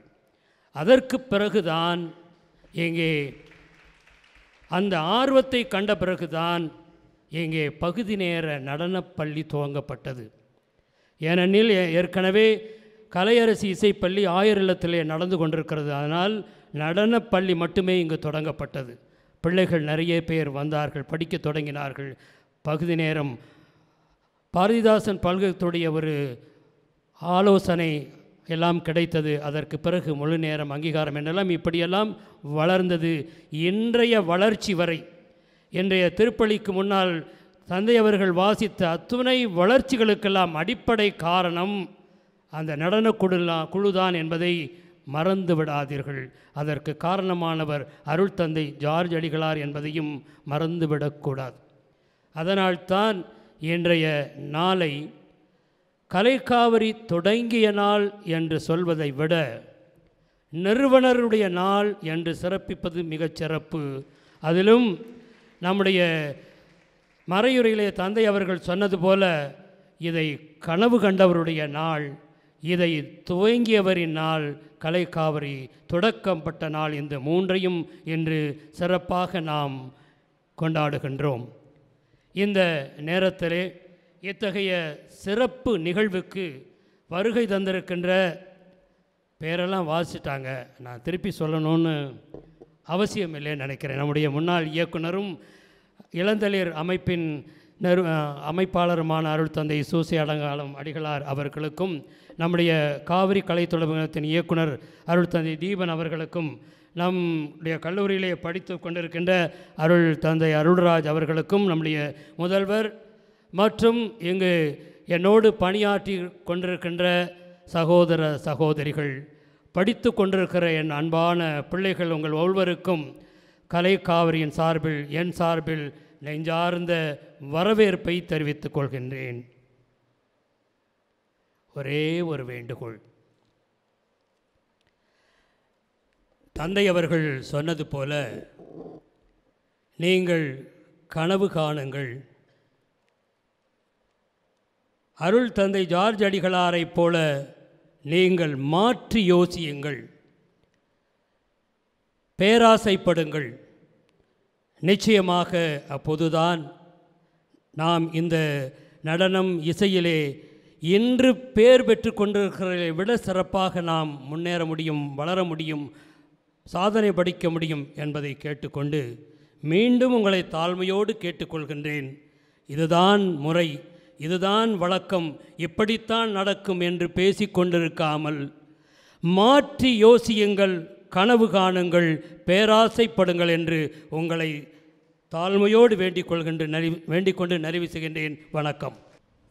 நமது சிறப்பிற்குரிய விருந்தினர் திருச்சி இளந்தளிரின் நிறுவனர் மற்றும் இயக்குனர் அருட்தந்தை ஏ சூசை அலங்காரம் அடிகளார் அவர்களுக்கு நமது செயலர் தந்தை அவர்கள் பொன்னாடை போர்த்த நமது முதல்வர் அவர்கள் நினைவு பரிசினை வழங்குவார்.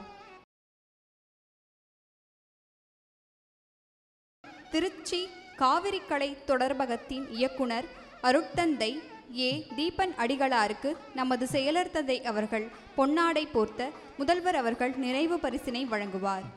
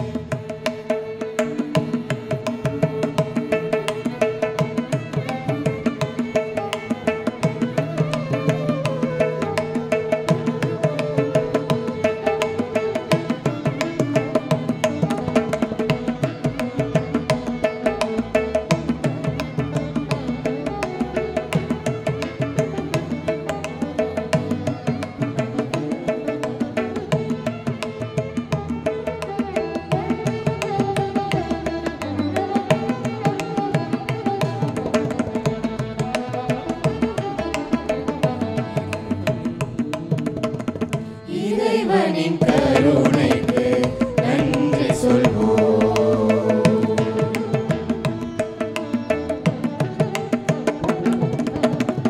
இறைவனின் கருணைக்கு நன்றி சொல்வோம். கலை வழி மனிதம் வளர்ப்பதற்கு இறைவனின் கருணைக்கு நன்றி சொல்வோம். கலை வழி மனிதம் வளர்ப்பதற்கு இறைவனின் கருணைக்கு நன்றி சொல்வோம்.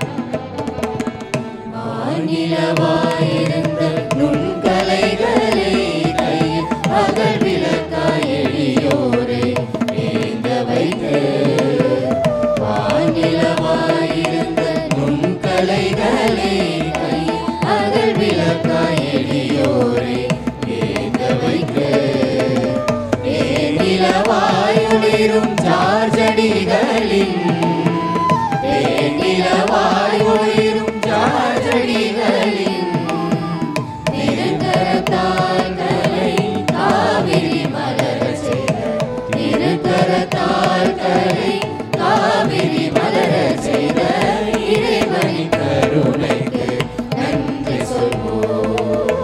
வழி வழி மனிதம் வளர்ப்பதற்கு இறைவனின் கருணைக்கு நன்றி சொல்வோம். நன்றி சொல்வோம். நன்றி சொல்வோம்.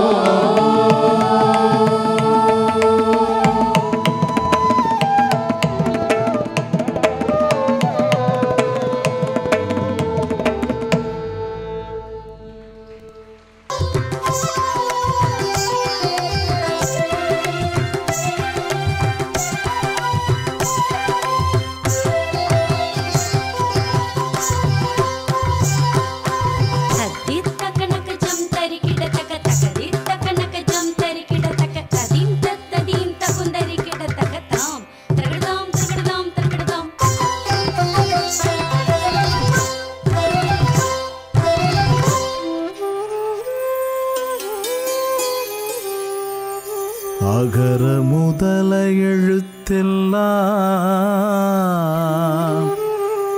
ஆதி பகவன் முதற்றே உலகு. எழுத்துகளுக்கெல்லாம் அகரம் முதன்மை. உலகில் வாழும் உயிர்களுக்கெல்லாம் ஆதி பகவனை முதன்மை. எழுத்துகளுக்கெல்லாம் அகரம் முதன்மை. உலகில் வாழும் உயிர்களுக்கெல்லாம் ஆதி பகவனை முதன்மை.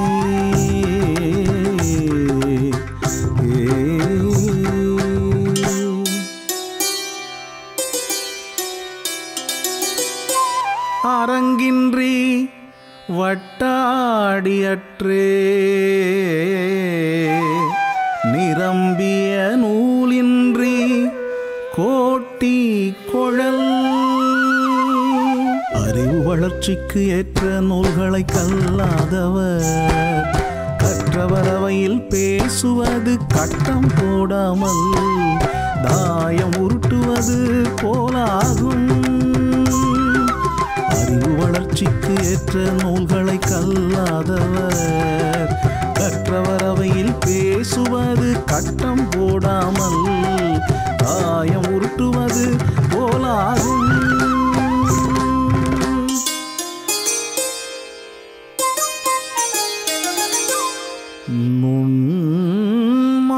நுழைப்புலம் இல்லான் எழில் நலம் மண்மான் புனைப்பாவையற்று நுண்ணிய நூல்களிலும் நுழைந்த அறிவு இல்லாதவன் உடலழகோ மண்ணால் செய்யப்பட்ட பொம்மையின் அழகுக்கு ஒப்பாகும். நுண்ணிய நூல்களிலும் நுழைந்த அறிவு இல்லாதவன் உடலழகோ மண்ணால் செய்யப்பட்ட பொம்மையின் அழகுக்கு ஒப்பாகும்.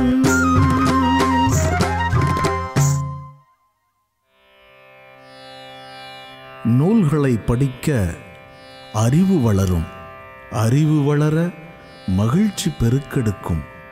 எனக்கு பின் வந்த புலவர்கள் கவிஞர்கள் ஏராளம். அந்த வரிசையில் பாரதிதாசன் பேச்சையும் கேளுங்கள்.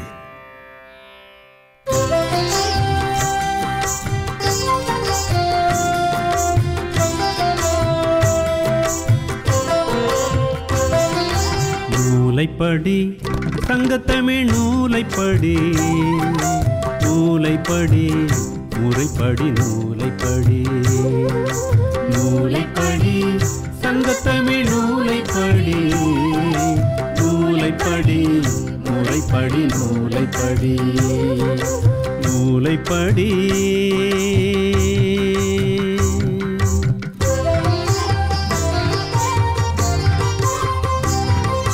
காலையில் படி கடும் பகல் படி காலையில்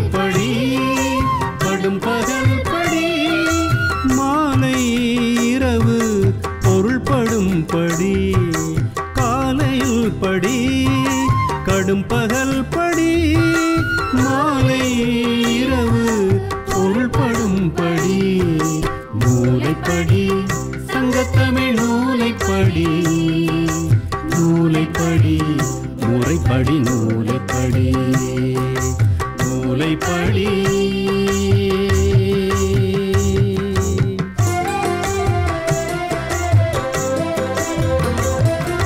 கற்பவை கற்கும்படி வள்ளுவர் சொன்னபடி கற்பவை கற்கும்படி வள்ளுவர் சொன்னபடி கற்கத்தான் வேண்டும் அப்படி கற்கத்தான் வேண்டும் அப்படி கல்லாதவர் வாழ்வது எப்படி கல்லாதவர் வாழ்வது எப்படி கல்லாதவர் வாழ்வது எப்படி எப்படி நூலைப்படி நூலைப்படி நூலைப்படி நூலைப்படி நூலைப்படி நூலைப்படி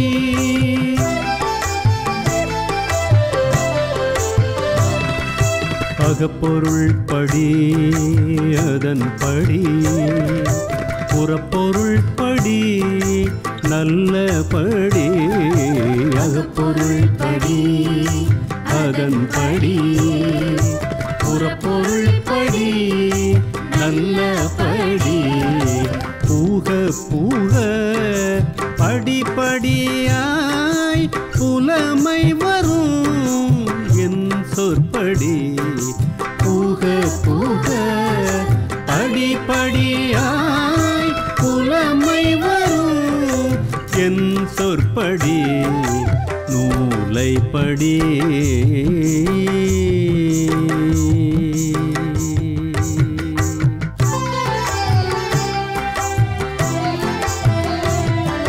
பொய்யிலே முக்காற்படி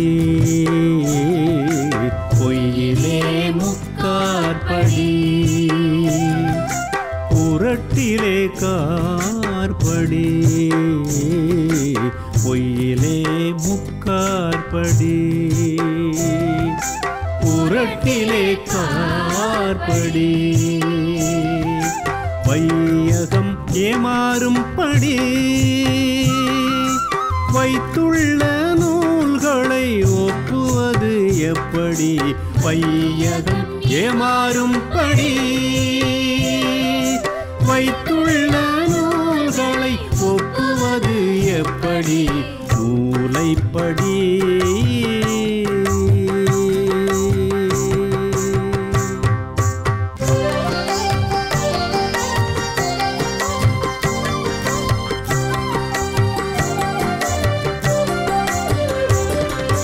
தொடங்கையில் வருந்தும் படி இருப்பினும் ஓந்திப்படி தொடங்கையில் வருந்தும் படி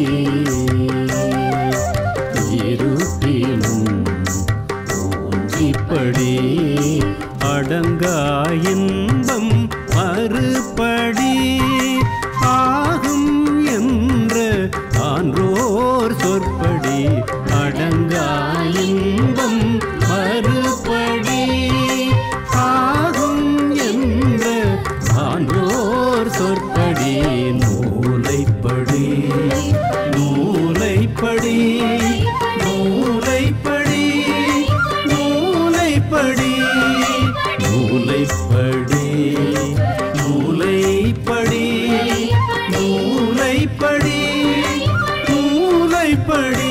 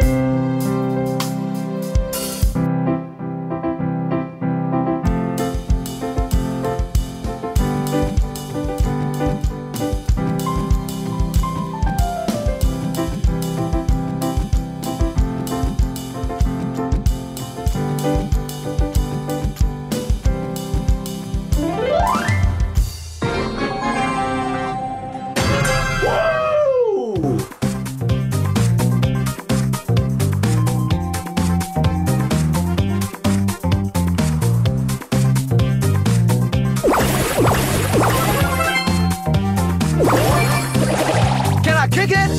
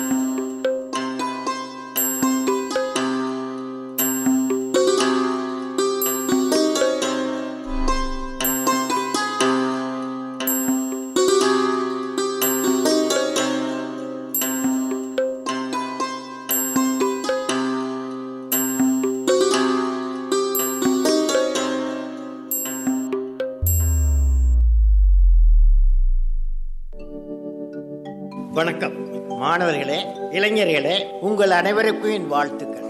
எனது வாழ்க்கையின் பல்வேறு நிலைகளில் உறுதுணையாக இருந்து, ஊற்றுதுணையாக இருந்து, வாழ்க்கையின் வழிகாட்டியாக என்னை வழிநடத்தியது திருக்குறள் தான். எனக்கு பிடித்த ஒரு திருக்குறள் என் வாழ்விற்கு வளம் கெடுத்தது. அதை கேளுங்கள். அறிவு அற்றங்காக்கும் கருவி, செருவாருக்கும் உள்ளளிக்கல் ஆகா அரண். அதாவது அறிவு என்பது அழிவு வராமல் காக்கும் கருவியாகும். மேலும் பகைவராலும் அழிக்க முடியாத உள்ளரணும் கோட்டையாகும். எனவே அறிவாற்றலை வளர்த்து கொண்டால் நம் வாழ்வு வளமாகும். அதன் மூலம் நாமும் வீடும் வளம் பெறும், வாழும் நாடும் வளம் பெறும். பூமியில் பிறக்கும் எந்த குழந்தையும் வாழ்க்கையில் மிகப்பெரிய அறிவாளியாகவும், விஞ்ஞானியாகவும், கைதேர்ந்த கலைஞனாகவும், கவிஞனாகவும், ஒரு தலை சிறந்த தலைவனாகவும், எல்லாவற்றுக்கும் மேலாக நல்ல மனிதனாக வர வேண்டும் என்பதுதான் பெற்றோர்களது கனவாகும், நாட்டின் கனவாகும். அந்த கனவு நனவாதற்கு அடிப்படை காரணமாக அமைவது நல்ல புத்தகங்கள் தான். நல்ல புத்தகங்கள் எப்பொழுதுமோ நமது உற்ற நண்பர்கள். புத்தகங்கள் அறிவை கொடுக்கும். எனவே புத்தகங்கள் வாழ்க்கையில் இன்றியமாதவை. புத்தகங்கள் நம்மோடு இருந்து என்று நம்மை வழிநடத்தும் நண்பர்.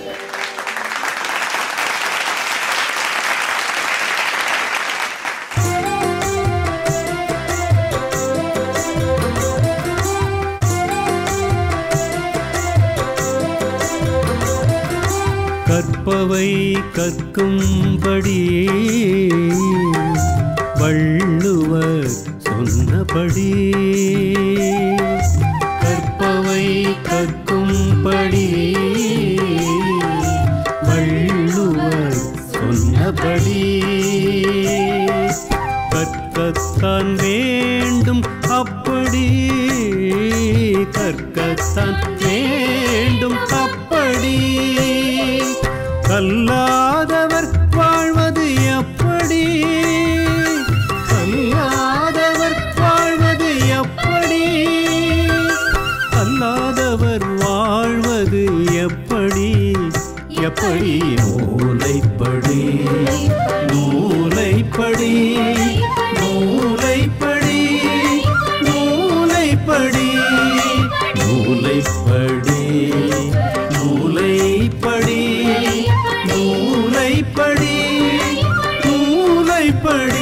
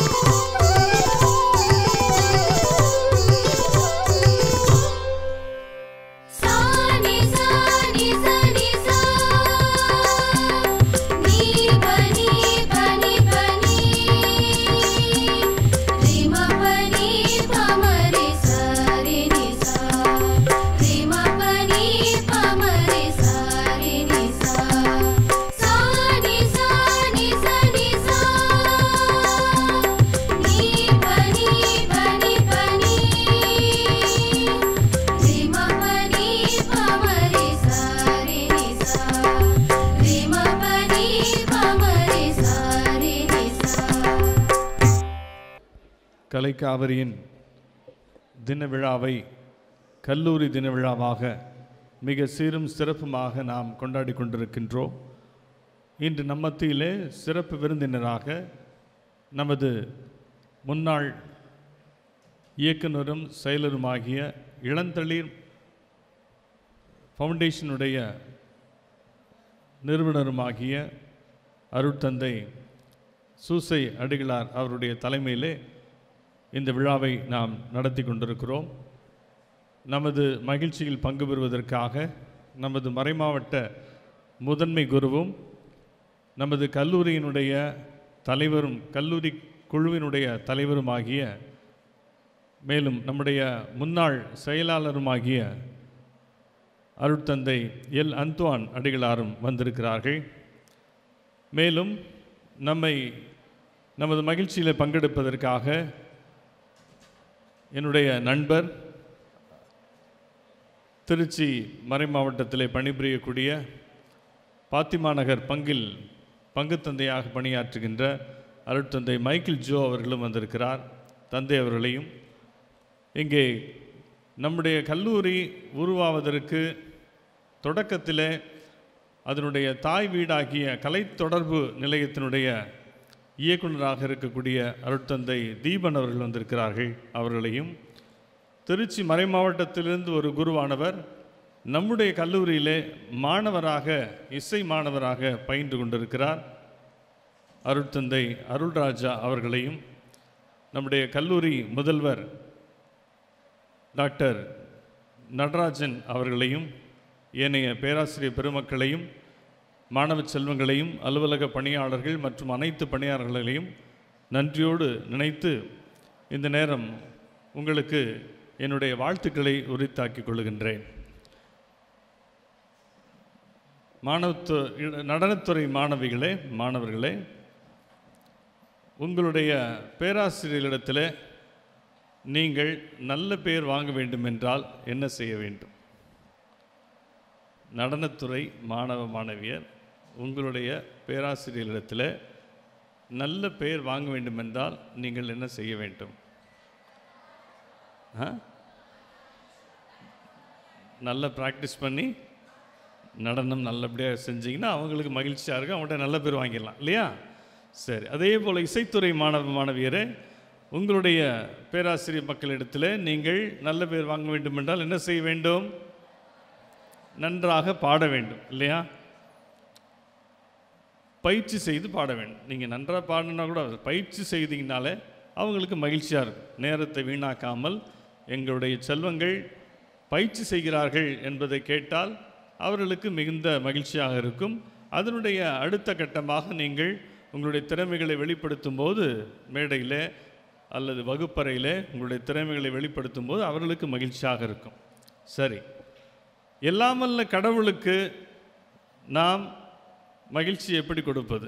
அவர் நம்மை பார்த்து எப்பொழுது பூரிப்படைவார், மகிழ்ச்சி அடைவார்? என்ன செய்தால் அவருக்கு பிடிக்கும்? கடவுளுக்கு சார் உண்மையாக இருந்தால் பிடிக்கும். சரி, இன்னும் ஒன்று, எல்லாரையும் அன்பு செய்தால் அவருக்கு பிடிக்கும் இல்லையா? இந்த குணங்கள் நாம் வளர்த்து கொள்ள வேண்டும். நம்முடைய கலைக்காவிரியினுடைய நிறுவனர் தந்தை, அவரிடத்தில் இந்த குணங்கள் இருந்திருக்கிறது. கடவுளுக்கு பிடித்தமானவராக எப்படி வாழ்வது என்பதை அவர் நினைத்து கவலைப்பட்டார். அதில் நாளுக்கு நாள் வளர்ந்தார். தினந்தோறும் அவர் இந்த கல்லூரியிலே 1 மணி நேரம் சிற்றாலயத்தில் ஜெபித்தார் என்று என்னிடம் வந்தபோது சொன்னார்கள். அந்த ஜெபத்தின் வழியாகத்தான் அவர் இப்படிப்பட்ட கடவுளுக்கு உகந்த ஒரு மனிதராக வாழ முடிந்தது. நிறுவனர் தந்தை அவர்கள் எவ்வளவோ கலைக்கூடங்களெல்லாம் உலகத்தில் இருக்கின்றன. எத்தனையோ கலைக்கூடங்கள், கலைக்கல்லூரிகள், இசைக்கல்லூரிகள், நடனக் கல்லூரிகள் இவையெல்லாம் இருக்கின்றன. அவற்றுக்கு மத்தியிலே ஒரு வித்தியாசமான ஒரு சிந்தனையை கொண்டு இந்த கல்லூரியை, இசைக்கல்லூரியை தொடங்கியிருக்கிறார். கலை வளர மனிதம் மலர. கலையை வளர்ப்பதற்கு எவ்வளவு நிறுவனங்கள் இருக்கின்றன. ஆனால் அவை எல்லாமே மனிதத்தை வளர்ப்பார்களா என்றால் அது கேள்விக்குறி. இங்கே இரண்டையுமே இரு கண்களாக கொண்டு அவர் தொடங்கியிருக்கிறார். கலையும் வளர வேண்டும், அதற்கான பேராசிரியர் பெருமக்களை கொண்டு வந்திருக்கிறார்.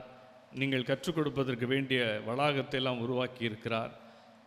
அதே சமயத்தில் மனிதம் மலர வேண்டும். மனிதர்களாக, மனித நேயமிக்கவர்களாக, ஒருவரை ஒருவர் அன்பு செய்பவர்களாக, உண்மையோடும் நல்ல உறவோடும் வாழ வேண்டும் என்பதற்காக மதம், இனம், மொழி, சாதி இவை எல்லாவற்றையும் கடந்து மனிதர்களாக, அன்புள்ளவர்களாக நம்மை வாழ அவர் இந்த நிறுவனத்தை ஏற்படுத்தி கொடுத்திருக்கிறார்.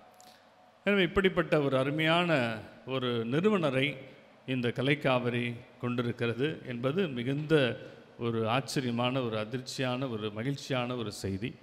அவரை போலவே இங்கே இருக்கக்கூடிய நாம் எல்லாருமே இருந்தால் அதுவே அவருக்கு நாம் செலுத்தக்கூடிய ஒரு மிகப்பெரிய அஞ்சலி ஆகும். அடுத்தபடியாக நம் மத்தியில் இன்று சிறப்பு விருந்தினராக வந்திருக்கக்கூடிய தந்தை சூசை அலங்காரம் அவர்கள், இந்த ஆண்டு அவருக்கு மிக முக்கியமான ஆண்டு. ஏன் தெரியுமா? அவர் ஒரு மறைமாவட்ட குருவாக இருந்தாலும் தன்னுடைய தனி முயற்சியால் ஏழை எளிய மாணவ செல்வங்களுக்கு, குடும்பங்களுக்கு கல்வியை கொடுப்பதற்காக ஒரு தொண்டு நிறுவனத்தின் வழியாக இளந்தளிர், அந்த பேரே பாருங்கள் ரொம்ப சாஃப்டாக இருக்குது, இளந்தளிர். அந்த இளந்தளிர் என்று அவர் நினைக்கும் போது அந்த குழந்தைகளை தான் நினைக்கிறார். ஏழை மாணவ செல்வங்களுக்காக பல்வேறு இடங்களிலே தொண்டு செய்து அவர்களுக்கு கல்வி கொடுத்து கொண்டிருக்கிறார். அது தொடங்கி 25 ஆண்டுகளை இந்த ஆண்டு நிறைவு செய்கிறார். நம்முடைய கலைக்காவிரியும் அதே கல்லூரியும் அதே தருணத்திலே தொடங்கப்பட்டு இன்று 25வது ஆண்டு விழாவை கொண்டாடுகிறது. அவரும் 25வது ஆண்டு விழாவை கொண்டாடி கொண்டிருக்கிறார். தன்னுடைய குருப்பட்டத்தை கூட அவர் அவ்வளவு பெரிதாக கொண்டாடினாரா என்று தெரியவில்லை. ஆனால் தன்னுடைய இந்த இளந்தளிர், இந்த ஏழை மாணவ செல்வங்களுக்காக அவர் செய்கின்ற அந்த சேவைகளை 25 ஆண்டுகள் தொடர்ந்து செய்ய கடவுள் அவருக்கு உதவி செய்திருக்கிறார். என்றைக்குமே நாம் கொடுக்கணும்னு நினச்சோம்னாலே கடவுள் கொடுப்பார். ஏழைகளுக்கு உதவி செய்யணுன்ற எண்ணம் இருந்தாலே அதற்கான சோர்சஸ் எல்லாவற்றையும் கடவுள் கொடுப்பார். இது நம்முடைய தந்தை சூசை அலங்காரம் வாழ்க்கையில் மிக மிக பொருத்தமாக இருக்கிறது. அவருடைய இதிலிருந்து நாம் தெரிந்து கொள்ளலாம். நானும் ஒரு பங்கு தந்தையாக இருந்தபோது அவரிடமிருந்து பலன்களை பெற்றிருக்கிறேன். என்னுடைய பங்கில் இருக்கக்கூடிய ஏழை மாணவ செல்வங்கள் அவர்கள் படிப்பதற்கு, அவர்கள் மேலே கல்லூரி படிப்பு எல்லாமே படிப்பதற்கெல்லாம் கேட்டு நான் அவர் இல்லை என்று சொன்னதே கிடையாது. அந்த அளவுக்கு பல இடங்களில் பல பங்குகளிலே நான் மாணவ செல்வங்களுக்கு அவரிடமிருந்து உதவி வாங்கி கொடுத்திருக்கிறேன். அவர் தன்னுடைய வாழ்க்கையில் தனக்கென்று எதையுமே சேர்த்து கொள்ளாமல் தனக்கு வருபவை எல்லாவற்றையும் வாங்கி மற்றவருக்கு கொடுக்கக்கூடிய ஒரு எளிய மனிதர் தந்தை. தனக்கென்று இந்த தாமரை இலை என்று சொல்லுவோம் இல்லையா, தாமரை இலை தண்ணீரில் வைத்திருக்கும், தண்ணீரில் இருக்கும், தண்ணீரிலே தாமரை வளரும். ஆனால் இங்கே தண்ணியை தாமரை இலையில் ஊற்றுனீங்கன்னா நிற்குமா? கீழே விழுந்துடும். அதே போல தான் அவரிடத்தில் தனக்கென்று எதையும் சேர்த்து கொள்ளாது ஒரு அன்அஸ்யூமிங் என்று ஒரு ஆங்கிலத்தில் சொல்லுவோமே, அந்த வார்த்தைக்கு பொருத்தமானவர். தான் மகிமையடைய வேண்டும் என்று நினைக்கவே மாட்டார். மிக மிக ஒரு எளிய குருவானவர். நம்முடைய நிறுவனர் தந்தை பேரறிஞர் திரு எஸ்.எம். ஜார்ஜ் அடிகளாரை போலவே அப்படியே அவருடைய வாரிசாகவே இந்த கல்லூரிக்கு வந்தவர், அவருக்கு பிறகு வந்தவர், மிக பொருத்தமானவர். அப்படிப்பட்ட ஒரு தந்தை, அவருடைய இறைப்பணியும் சரி, சமூக பணியும் சரி, இவையெல்லாம் இன்று நினைவு கூறப்படுகிறது. இப்பொழுது அவருக்காக ஒரு நடனத்தை நம்முடைய மாணவ செல்வங்கள் வழங்க இருக்கிறார்கள். அவருடைய பணியை குறிப்பிட்டு இந்த பாடல் வரிகள் அமைந்திருக்கும். அதை தயவுசெய்து எல்லோரும் பாருங்கள். மேலும் தந்தை தீபன் அவர்கள் ஏன் இன்று நம்ம மத்தியில் இருக்கிறார் என்றால், கலைக்காவிரிக்கு தாய் வீடு என்றால் அது கலை தொடர்பு நிலையம்தான். கலைத்தொடர்பு நிலையம்தான் 1977 தந்தை ஜார்ஜ் அவர்கள் உருவாக்கினார்கள். அதிலிருந்து தான் இந்த இசைப்பள்ளி, நடனப்பள்ளி, கல்லூரி எல்லாம் வந்தது. எனவே அதை இன்று மிக சீரும் சிறப்புமாக செய்து கொண்டிருக்கிறார். ஒரு பக்கத்தில் நாம் கல்லூரி இங்கே இருக்கிறோம், ஒரு கிலோமீட்டர் தூரத்திலே தந்தை தீபன் அவர்கள் திருச்சி காவிரி கலை தொடர்பகம் என்று அந்த இயக்கத்தில், அந்த நிறுவனத்தில் இயக்குனராக இருந்து மிக சிறப்பான பணிகளை நம்மோடு சேர்ந்து அவரும் செய்கிறார். ஒரு நாணயத்துக்கு இரு பக்கங்கள் போல நாம் இங்கே இருக்கிறோம், அவர் அங்கே இருக்கிறார், ஆனால் சேர்ந்து பணிகளை செய்கிறோம். இந்த இரண்டு பணிகளும் தான் தந்தை ஜார்ஜ் அவருடைய பணிகள். எனவே இவை விட்டுவிட்டு அவை அல்ல, அதை விட்டுவிட்டு இது அல்ல என்ற அளவுக்கு. எனவே தந்தை தீபன் அவர்கள் இன்றைய தினம் தன்னுடைய யூடியூப் சேனலுடைய கேசி என்ற ஒரு யூடியூப் சேனல் நடத்துகிறார். அதனுடைய 3ஆம் ஆண்டு நிறைவு விழா இன்றைய தினம் அதை கொண்டாடுகின்றார். எனவே அவருக்கும் நாம் சிறப்பான வாழ்த்துக்களை தெரிவிப்போம். கிட்டத்தட்ட 2 லட்சம் சப்ஸ்கிரைபர்ஸ் அதுக்காக இருக்கிறார்கள். அவ்வளவு அதிகமான பார்வையாளர்களை, வியூவர்ஸ் அந்த யூடியூப் சேனலுக்காக வைத்திருக்கிறார். நல்ல பணிகளை அவரும் செய்து கொண்டிருப்பது நமக்கு மகிழ்ச்சியாக இருக்கிறது. எனவே இந்த நல்ல நேரத்தில் இந்த நடனத்தையும் நீங்கள் பாருங்கள். தந்தை அவர்களை நாம் மனதார அவருடைய வெள்ளி விழாவிலே தந்தை சூசை அலங்காரம் அவர்களை நாம் வாழ்த்தி, மென்மேலும் ஏழை மாணவ செல்வங்களுக்கு அவர் மத வேறுபாடு இல்லாமல் எல்லா குழந்தைகளுக்கும் செய்கிறார். அந்த பணிகள் சிறப்பாக அமையவும், ஒரு நல்ல இறை மனிதராக இன்னும் குருக்களாக எங்களுக்கெல்லாம் ஒரு எடுத்துக்காட்டாக இருக்க வேண்டும் என்றும் நம்முடைய கல்லூரி கல்விக்குழு தலைவர் அருட்தந்தை பேரறிஞர் எல். அந்துவான் அடிகள் சார்பாகவும், என் சார்பாகவும், முதல்வர் சார்பாகவும், உங்கள் அனைவரின் சார்பாகவும் கேட்டுக்கொள்கின்றேன். God bless you.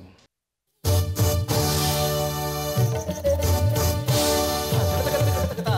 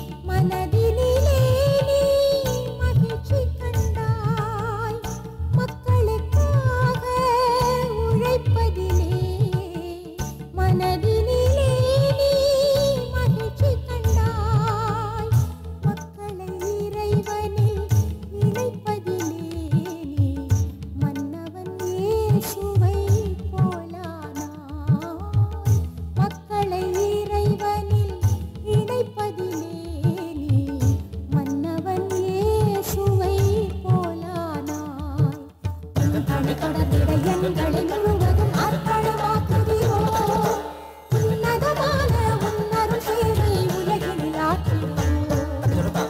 அன்பான தந்தைக்கு வணக்கங்கள், உங்கள் அயராத சேவைக்கு வாழ்த்துக்கள்.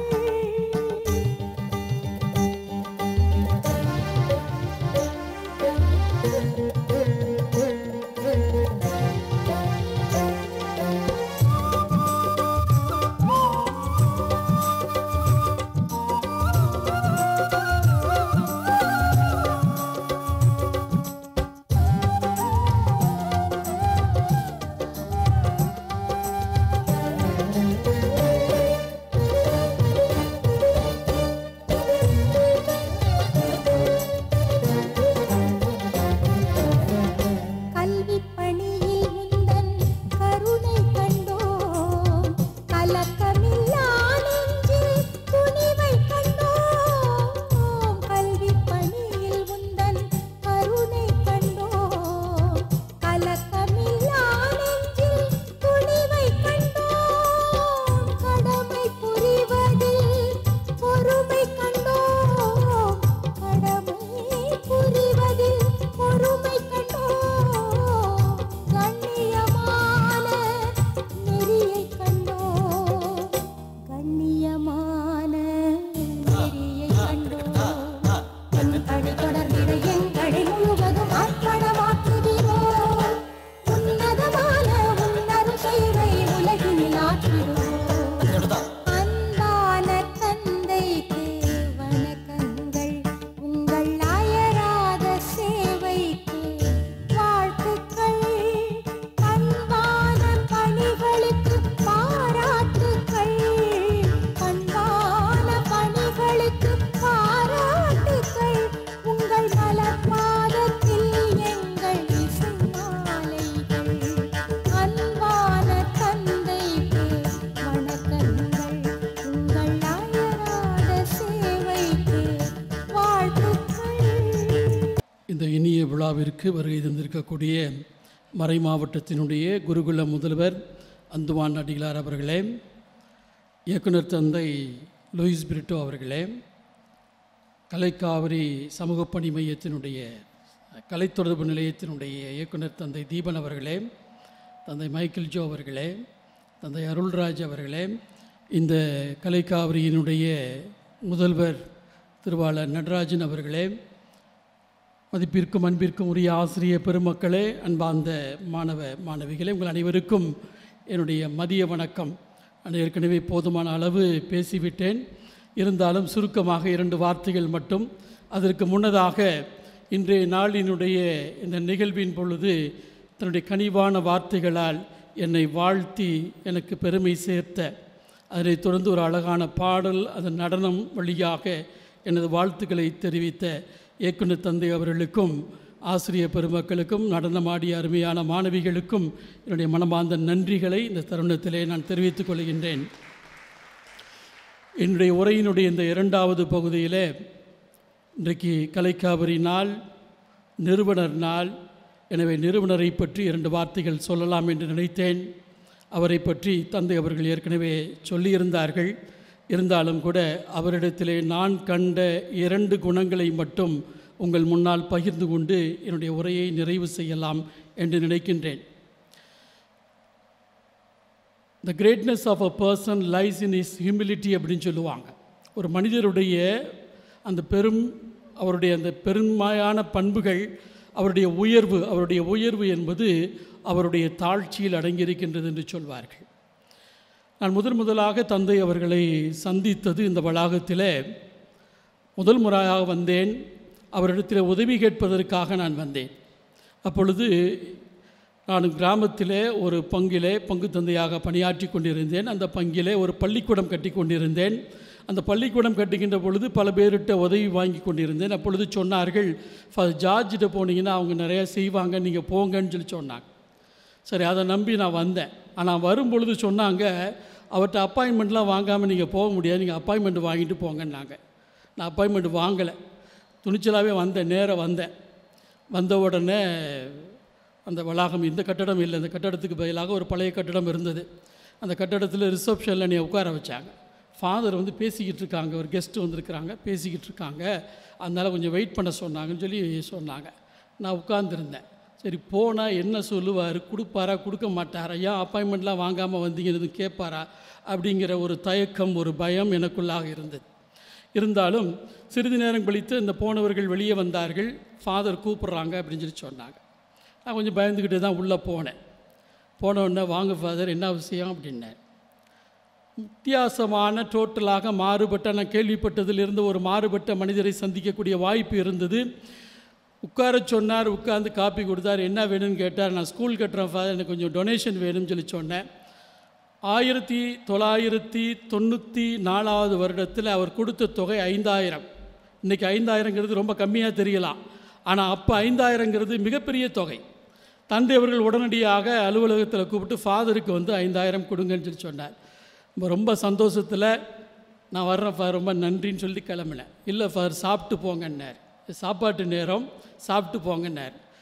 எனக்கு ஏற்கனவே காசு வாங்கினதில் வயிறு நிறைஞ்சிருச்சு, அதனால் சாப்பிட்றதா வேணாமான்னு யோசிச்சுட்டு இருந்தேன். இல்லை கட்டாயப்படுத்தினா, நீங்கள் சாப்பிட்டு தான் போகணும் வாங்க அப்படின்னு சொல்லி சொன்னார்.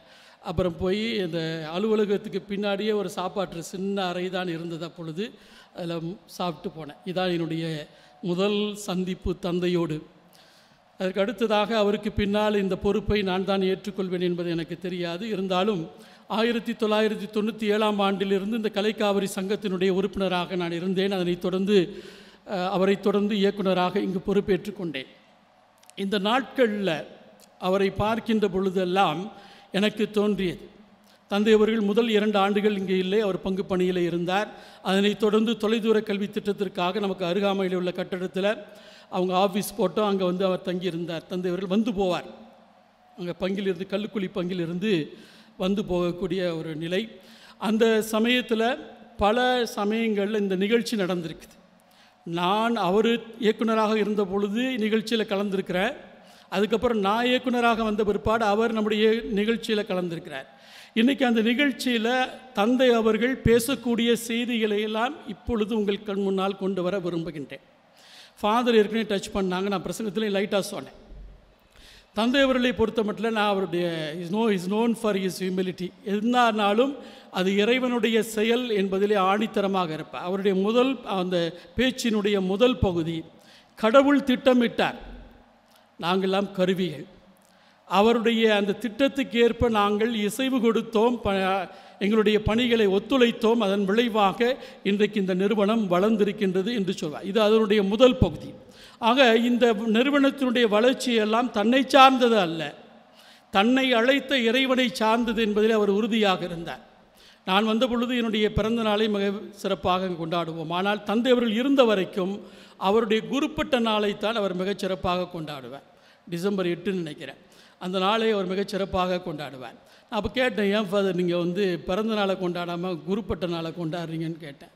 அவர் சொல்லுவார், இந்த குருத்துவம் என்பது கடவுள் எனக்கு கொடுத்த கொடை, அந்த குருத்துவம் இல்லைனாக்க இந்த பணிகளை எல்லாம் நான் நிச்சயமாக செய்திருக்க முடியாது என்பதை பொறுத்த மட்டில் தன்னுடைய குருத்துவத்தில் அதிகப்படியான ஒரு மதிப்பு வைத்திருந்தார். இறைவன் மீது அதிகப்படியான ஒரு நம்பிக்கை வைத்த ஒரு மனிதராக இருந்தார் என்பதைத்தான் அவரோடு நான் பழகிய விதத்திலிருந்து கண்டுகொள்ள முடிந்தது. அடுத்ததாக அவருடைய உரையினுடைய 2வது பகுதியை பார்த்தீங்கன்னா, இங்கே இருக்கக்கூடிய மூத்த ஆசிரியர்கள், பணியாளர்கள் முதற்கொண்டு கடைசி வரை அத்தனை பேரையும் தனித்தனியாக பெயர் சொல்லி அவர்களை பாராட்டாமல் அவருடைய உரை முடியாது. அது திரும்ப திரும்ப இருந்தாலும் அவர் பாராட்டக்கூடிய அந்த ஒரு பண்பை அவரிடத்தில் நிறைய பார்க்க முடிந்தது. அது வந்து ஞானப்பிரகாசமாக இருக்கலாம், சுப்பையனாக இருக்கலாம், யோகேஸ்வரி ஆசிரியராக இருக்கலாம், லீமா வந்திருக்காங்க, சீனியர் லீமா, காவிரி கம்யூனிகேஷனில் ரொம்ப நாள் பணியாற்றியவர், நாடக ஆசிரியராக இருந்தவர். அதே போல் அவங்க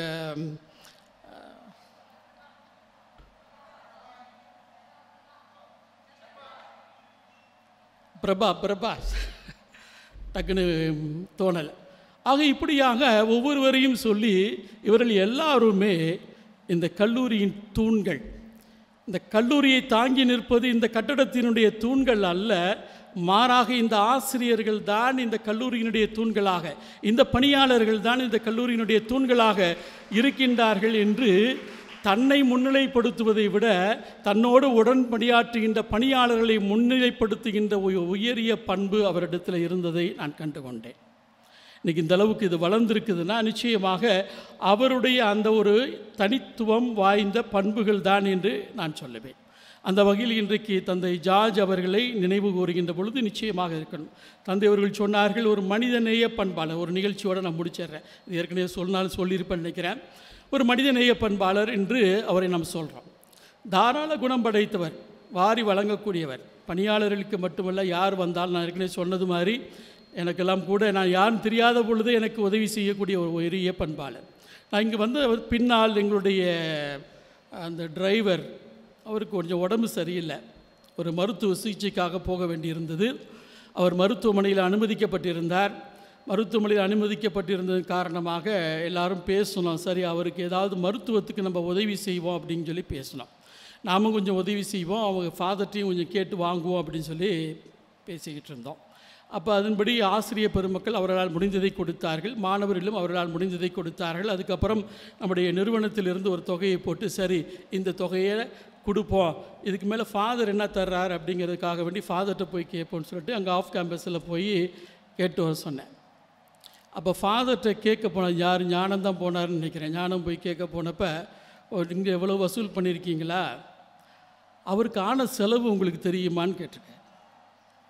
அவர் சொல்லியிருக்காங்க, ஒரு இவ்வளவு செலவு ஆயிடுச்சு, இத்தனை லட்சம் செலவு ஆயிடுச்சு அப்படின்ட்டு. அவர் செஞ்ச செலவுக்கு இது ஒன்றுமே இல்லையே அப்படின்னார். அவருடைய செலவுக்கு இது ஒன்றுமே இல்லை அப்படின்னு சொன்னார். அதுக்கப்புறம் அப்படியா, சரி சரி நான் கொஞ்சம் தர்றேன் அப்படின்னு சொல்லி ஃபாதரும் கொடுத்து அவருடைய செலவை பார்த்துக்கிட்டோம். அப்போ தான் நான் யோசித்தேன், நம்ம நம்மளால் என்ன முடியுங்கிறத பார்த்து கொடுத்தோம், ஆனால் அவருக்கு என்ன தேவை என்பதை பார்க்கக்கூடிய அந்த பார்வை என்பது அந்த மனிதருக்கு இருந்தது என்பது நிச்சயமாக அவருடைய மனித நேய பண்பினுடைய ஒரு வெளிப்பாடாகத்தான் நான் பார்க்கின்றேன். ஆக நல்ல குணங்களை கொண்டதன் காரணமாகத்தான் இன்றளவும் கூட நாம் அவரை நினைத்து நிறுவனர் என்று போற்றி அவர் புகழ் பாடிக்கொண்டிருக்கின்றோம். அந்த வகையில் அவர் விட்டு சென்ற அந்த உயரிய மதிப்பீடுகளை நமதாக்கி கொண்டு வாழ நாம் முற்பட வேண்டும். இது என்னுடைய சிறிய செய்தி தந்தையை பொறுத்த மட்டில். அடுத்ததாக வந்திருக்கக்கூடிய புதிய இயக்குனர் தந்தை அவர்கள் மிக அருமையான தந்தை, எனக்கு ரொம்ப நாளாக நல்லா தெரியும். தன்மையான ஒரு மனிதர், ஃபாதர் அடிக்கிற இந்த வார்த்தை எனக்கு பயன்படுத்துவாங்க, ஃபாதர் தன்மையான மனிதர். இன்றைக்கு இன்னொரு தன்மையான ஒரு மனிதரை நீங்கள் இயக்குனராக பெற்றிருக்கின்றீர்கள். தன்மையான ஒரு மனிதர் மட்டுமல்ல,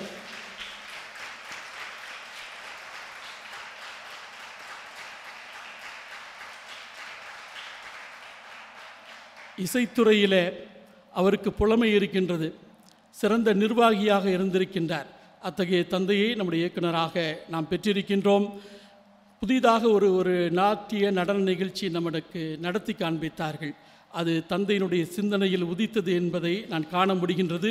எனவே இன்னும் பல நிகழ்வுகள் வழியாக இந்த கலைக்காவிரி அரங்கமானது அலங்கரிக்கப்பட வேண்டும் என்பதை வேண்டுகோளாக நான் உங்கள் முன்னால் வைக்கின்றேன்.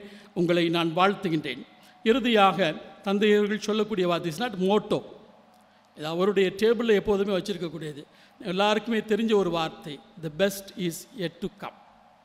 The best is Ed to கம்ங்கிறது, அந்த பெஸ்ட்டு ஒரு நிலையில் முடிவுக்கு வரக்கூடியது ஒன்று அல்ல. மாறாக வாழ்க்கையில் ஒரு முடிவு இதுதான் எல்லை என்பது இல்லை. நாம் போய்கொண்டே இருக்கின்றோம், பயணித்து கொண்டே இருக்கின்றோம். அதனால் ஒரு நிலையோடு நான் திருப்தி அடைந்து விடுவதில்லை, அதை நோக்கி பயணிக்க வேண்டும். தந்தை அவர்கள் இந்த வார்த்தையை தனது டேபிளில் வச்சுருந்தாங்கன்னா அது எல்லாருக்குமான ஒரு செய்தி. இந்த பெஸ்ட் இஸ் எட் டு கம்னா, நாம் போக வேண்டிய தூரம் நிறைய இருக்கின்றது, நாம் வளர வேண்டியது நிறைய இருக்கின்றது. ஆக இதை மனதில் கொண்டவர்களாக நிச்சயமாக மாணவர்களும் சரி, ஆசிரியர்களும் சரி, பணியாளர்களும் சரி, நீங்கள் பயணிக்க வேண்டும் என்பதை என்னுடைய வேண்டுகோளாகவும் வாழ்த்தாகவும் கூறி வாய்ப்புக்கு நன்றி கூறி முடிக்கின்றேன். நன்றி. சபையோர்கள் அனைவருக்கும் வணக்கம். நன்றி என்ற சொல்லால் அனைத்து உள்ளங்களையும் ஒன்றிணைப்பது இன்றியமையாததாகும். எனவே முதல் நன்றியினை எல்லாம் வல்ல இறைவனுக்கு சமர்ப்பிக்கின்றேன். கலை வடிவாய் பெருக்கெடுத்து ஓடும் கலைக்காவிரியின் நாளுக்கு சிறப்பு சேர்க்க வந்திருக்கும் இளந்தளிரின் வேரே, நீர் எங்களுக்கு வேறு அல்ல. இளந்தளிரின் வாழ்வை அலங்கரித்து அருளும் அருட்தந்தை சூசை அலங்காரம் அடிகளார் அவர்களுக்கு நன்றிகள் பல கூறி வணங்குகின்றோம் மேலான வருகைக்காக. கலைக்காவிரி தொடர்பு நிலையத்தின் வாயில்கள் இரண்டாக ஆனாலும் தாயகத்தின் வாயிலில் தீபம் சுடர்விட்டு கொண்டுதான் இருக்கிறது. அத்தீபத்தின் சுடராக இன்று நம் மத்தியில் ஒளிர்ந்து கொண்டிருக்கும் அருட்தந்தை தீபன் அடிகளார் அவர்களுக்கும் எங்களது நன்றிகளை சமர்ப்பிக்கின்றோம். மேலும் தங்கள் அருளினால் ஆசிர்வதித்த அருட்தந்தையர்கள் அனைவருக்கும் நன்றிகள் கூறி மகிழ்கின்றோம். மேலும் இங்கு வருகை தந்திருக்கும் திருச்சி மறைமாவட்ட முதன்மை குரு அருட்தந்தை அந்துவான் அடிகளார் அவர்களுக்கும் நன்றிகளை தெரிவித்துக் கொள்கிறோம். நாம் நடந்து செல்லும் பாதைக்கு நல்ல வழிகாட்டிகளாய் தொடர்ந்து வழிநடத்தும் இரு கண்களாய் திகழும் செயலர் தந்தை அவர்களுக்கும் முதல்வர் அவர்களுக்கும் எங்களது நன்றிகளை காணிக்கையாக்குகின்றோம். பல கலைகளின் வடிவங்களாய் திகழும் இசைத்துறை, நடனத்துறை மற்றும் மொழித்துறை பேராசான்களுக்கும் கலை தென்றலாய் விளங்கும் மாணவ செல்வங்களுக்கும் இக்கலை பணிக்கு பக்க பலம் சேர்க்கும் அறப்பணியாளர்கள் அனைவருக்கும் மனமார்ந்த நன்றிகள். இந்நிகழ்விற்கு சிறப்பானதொரு வரவேற்பு உரையினை வழங்கியும் மேலும் இந்நன்னாளில் சிறந்ததொரு உணவினை ஏற்பாடு செய்துள்ள வளாக மேலாளர் திரு ஞானப்பிரகாசம் அவர்களுக்கும் எங்களது நன்றிகளை சமர்ப்பிக்கின்றோம். எப்பொழுதும் உதவியாய் இருக்கின்ற இக்கல்லூரியின் மகளிர் விடுதி காப்பாளர் திரு அருட்சகோதரி மார்கரெட் ராஜு அவர்களுக்கும் மற்றும் ஆடவர் விடுதி காப்பாளர் திரு பிச்சைராஜ் மற்றும் திரு ஜான் பீட்டர் அவர்களுக்கும் மனமார்ந்த நன்றியினை தெரிவித்துக் கொள்கிறோம். செவிக்கும் விழிக்கும் விருந்தளிக்கும் வகையில் ஒளி அமைத்து தந்து கொண்டிருக்கும் திரு தமிழ்ச்செல்வன் அவர்களுக்கும் மனமார்ந்த நன்றிகளை தெரிவித்துக் கொள்கிறோம். இந்நன்னாளை கொண்டாட வந்து அனைத்து நல் உள்ளங்களுக்கும் நன்றி கூறுவது இன்றியமையாததாகும். எனவே அனைவருக்கும் நன்றி கூறி விடைபெறுகிறேன். நன்றி, வணக்கம்.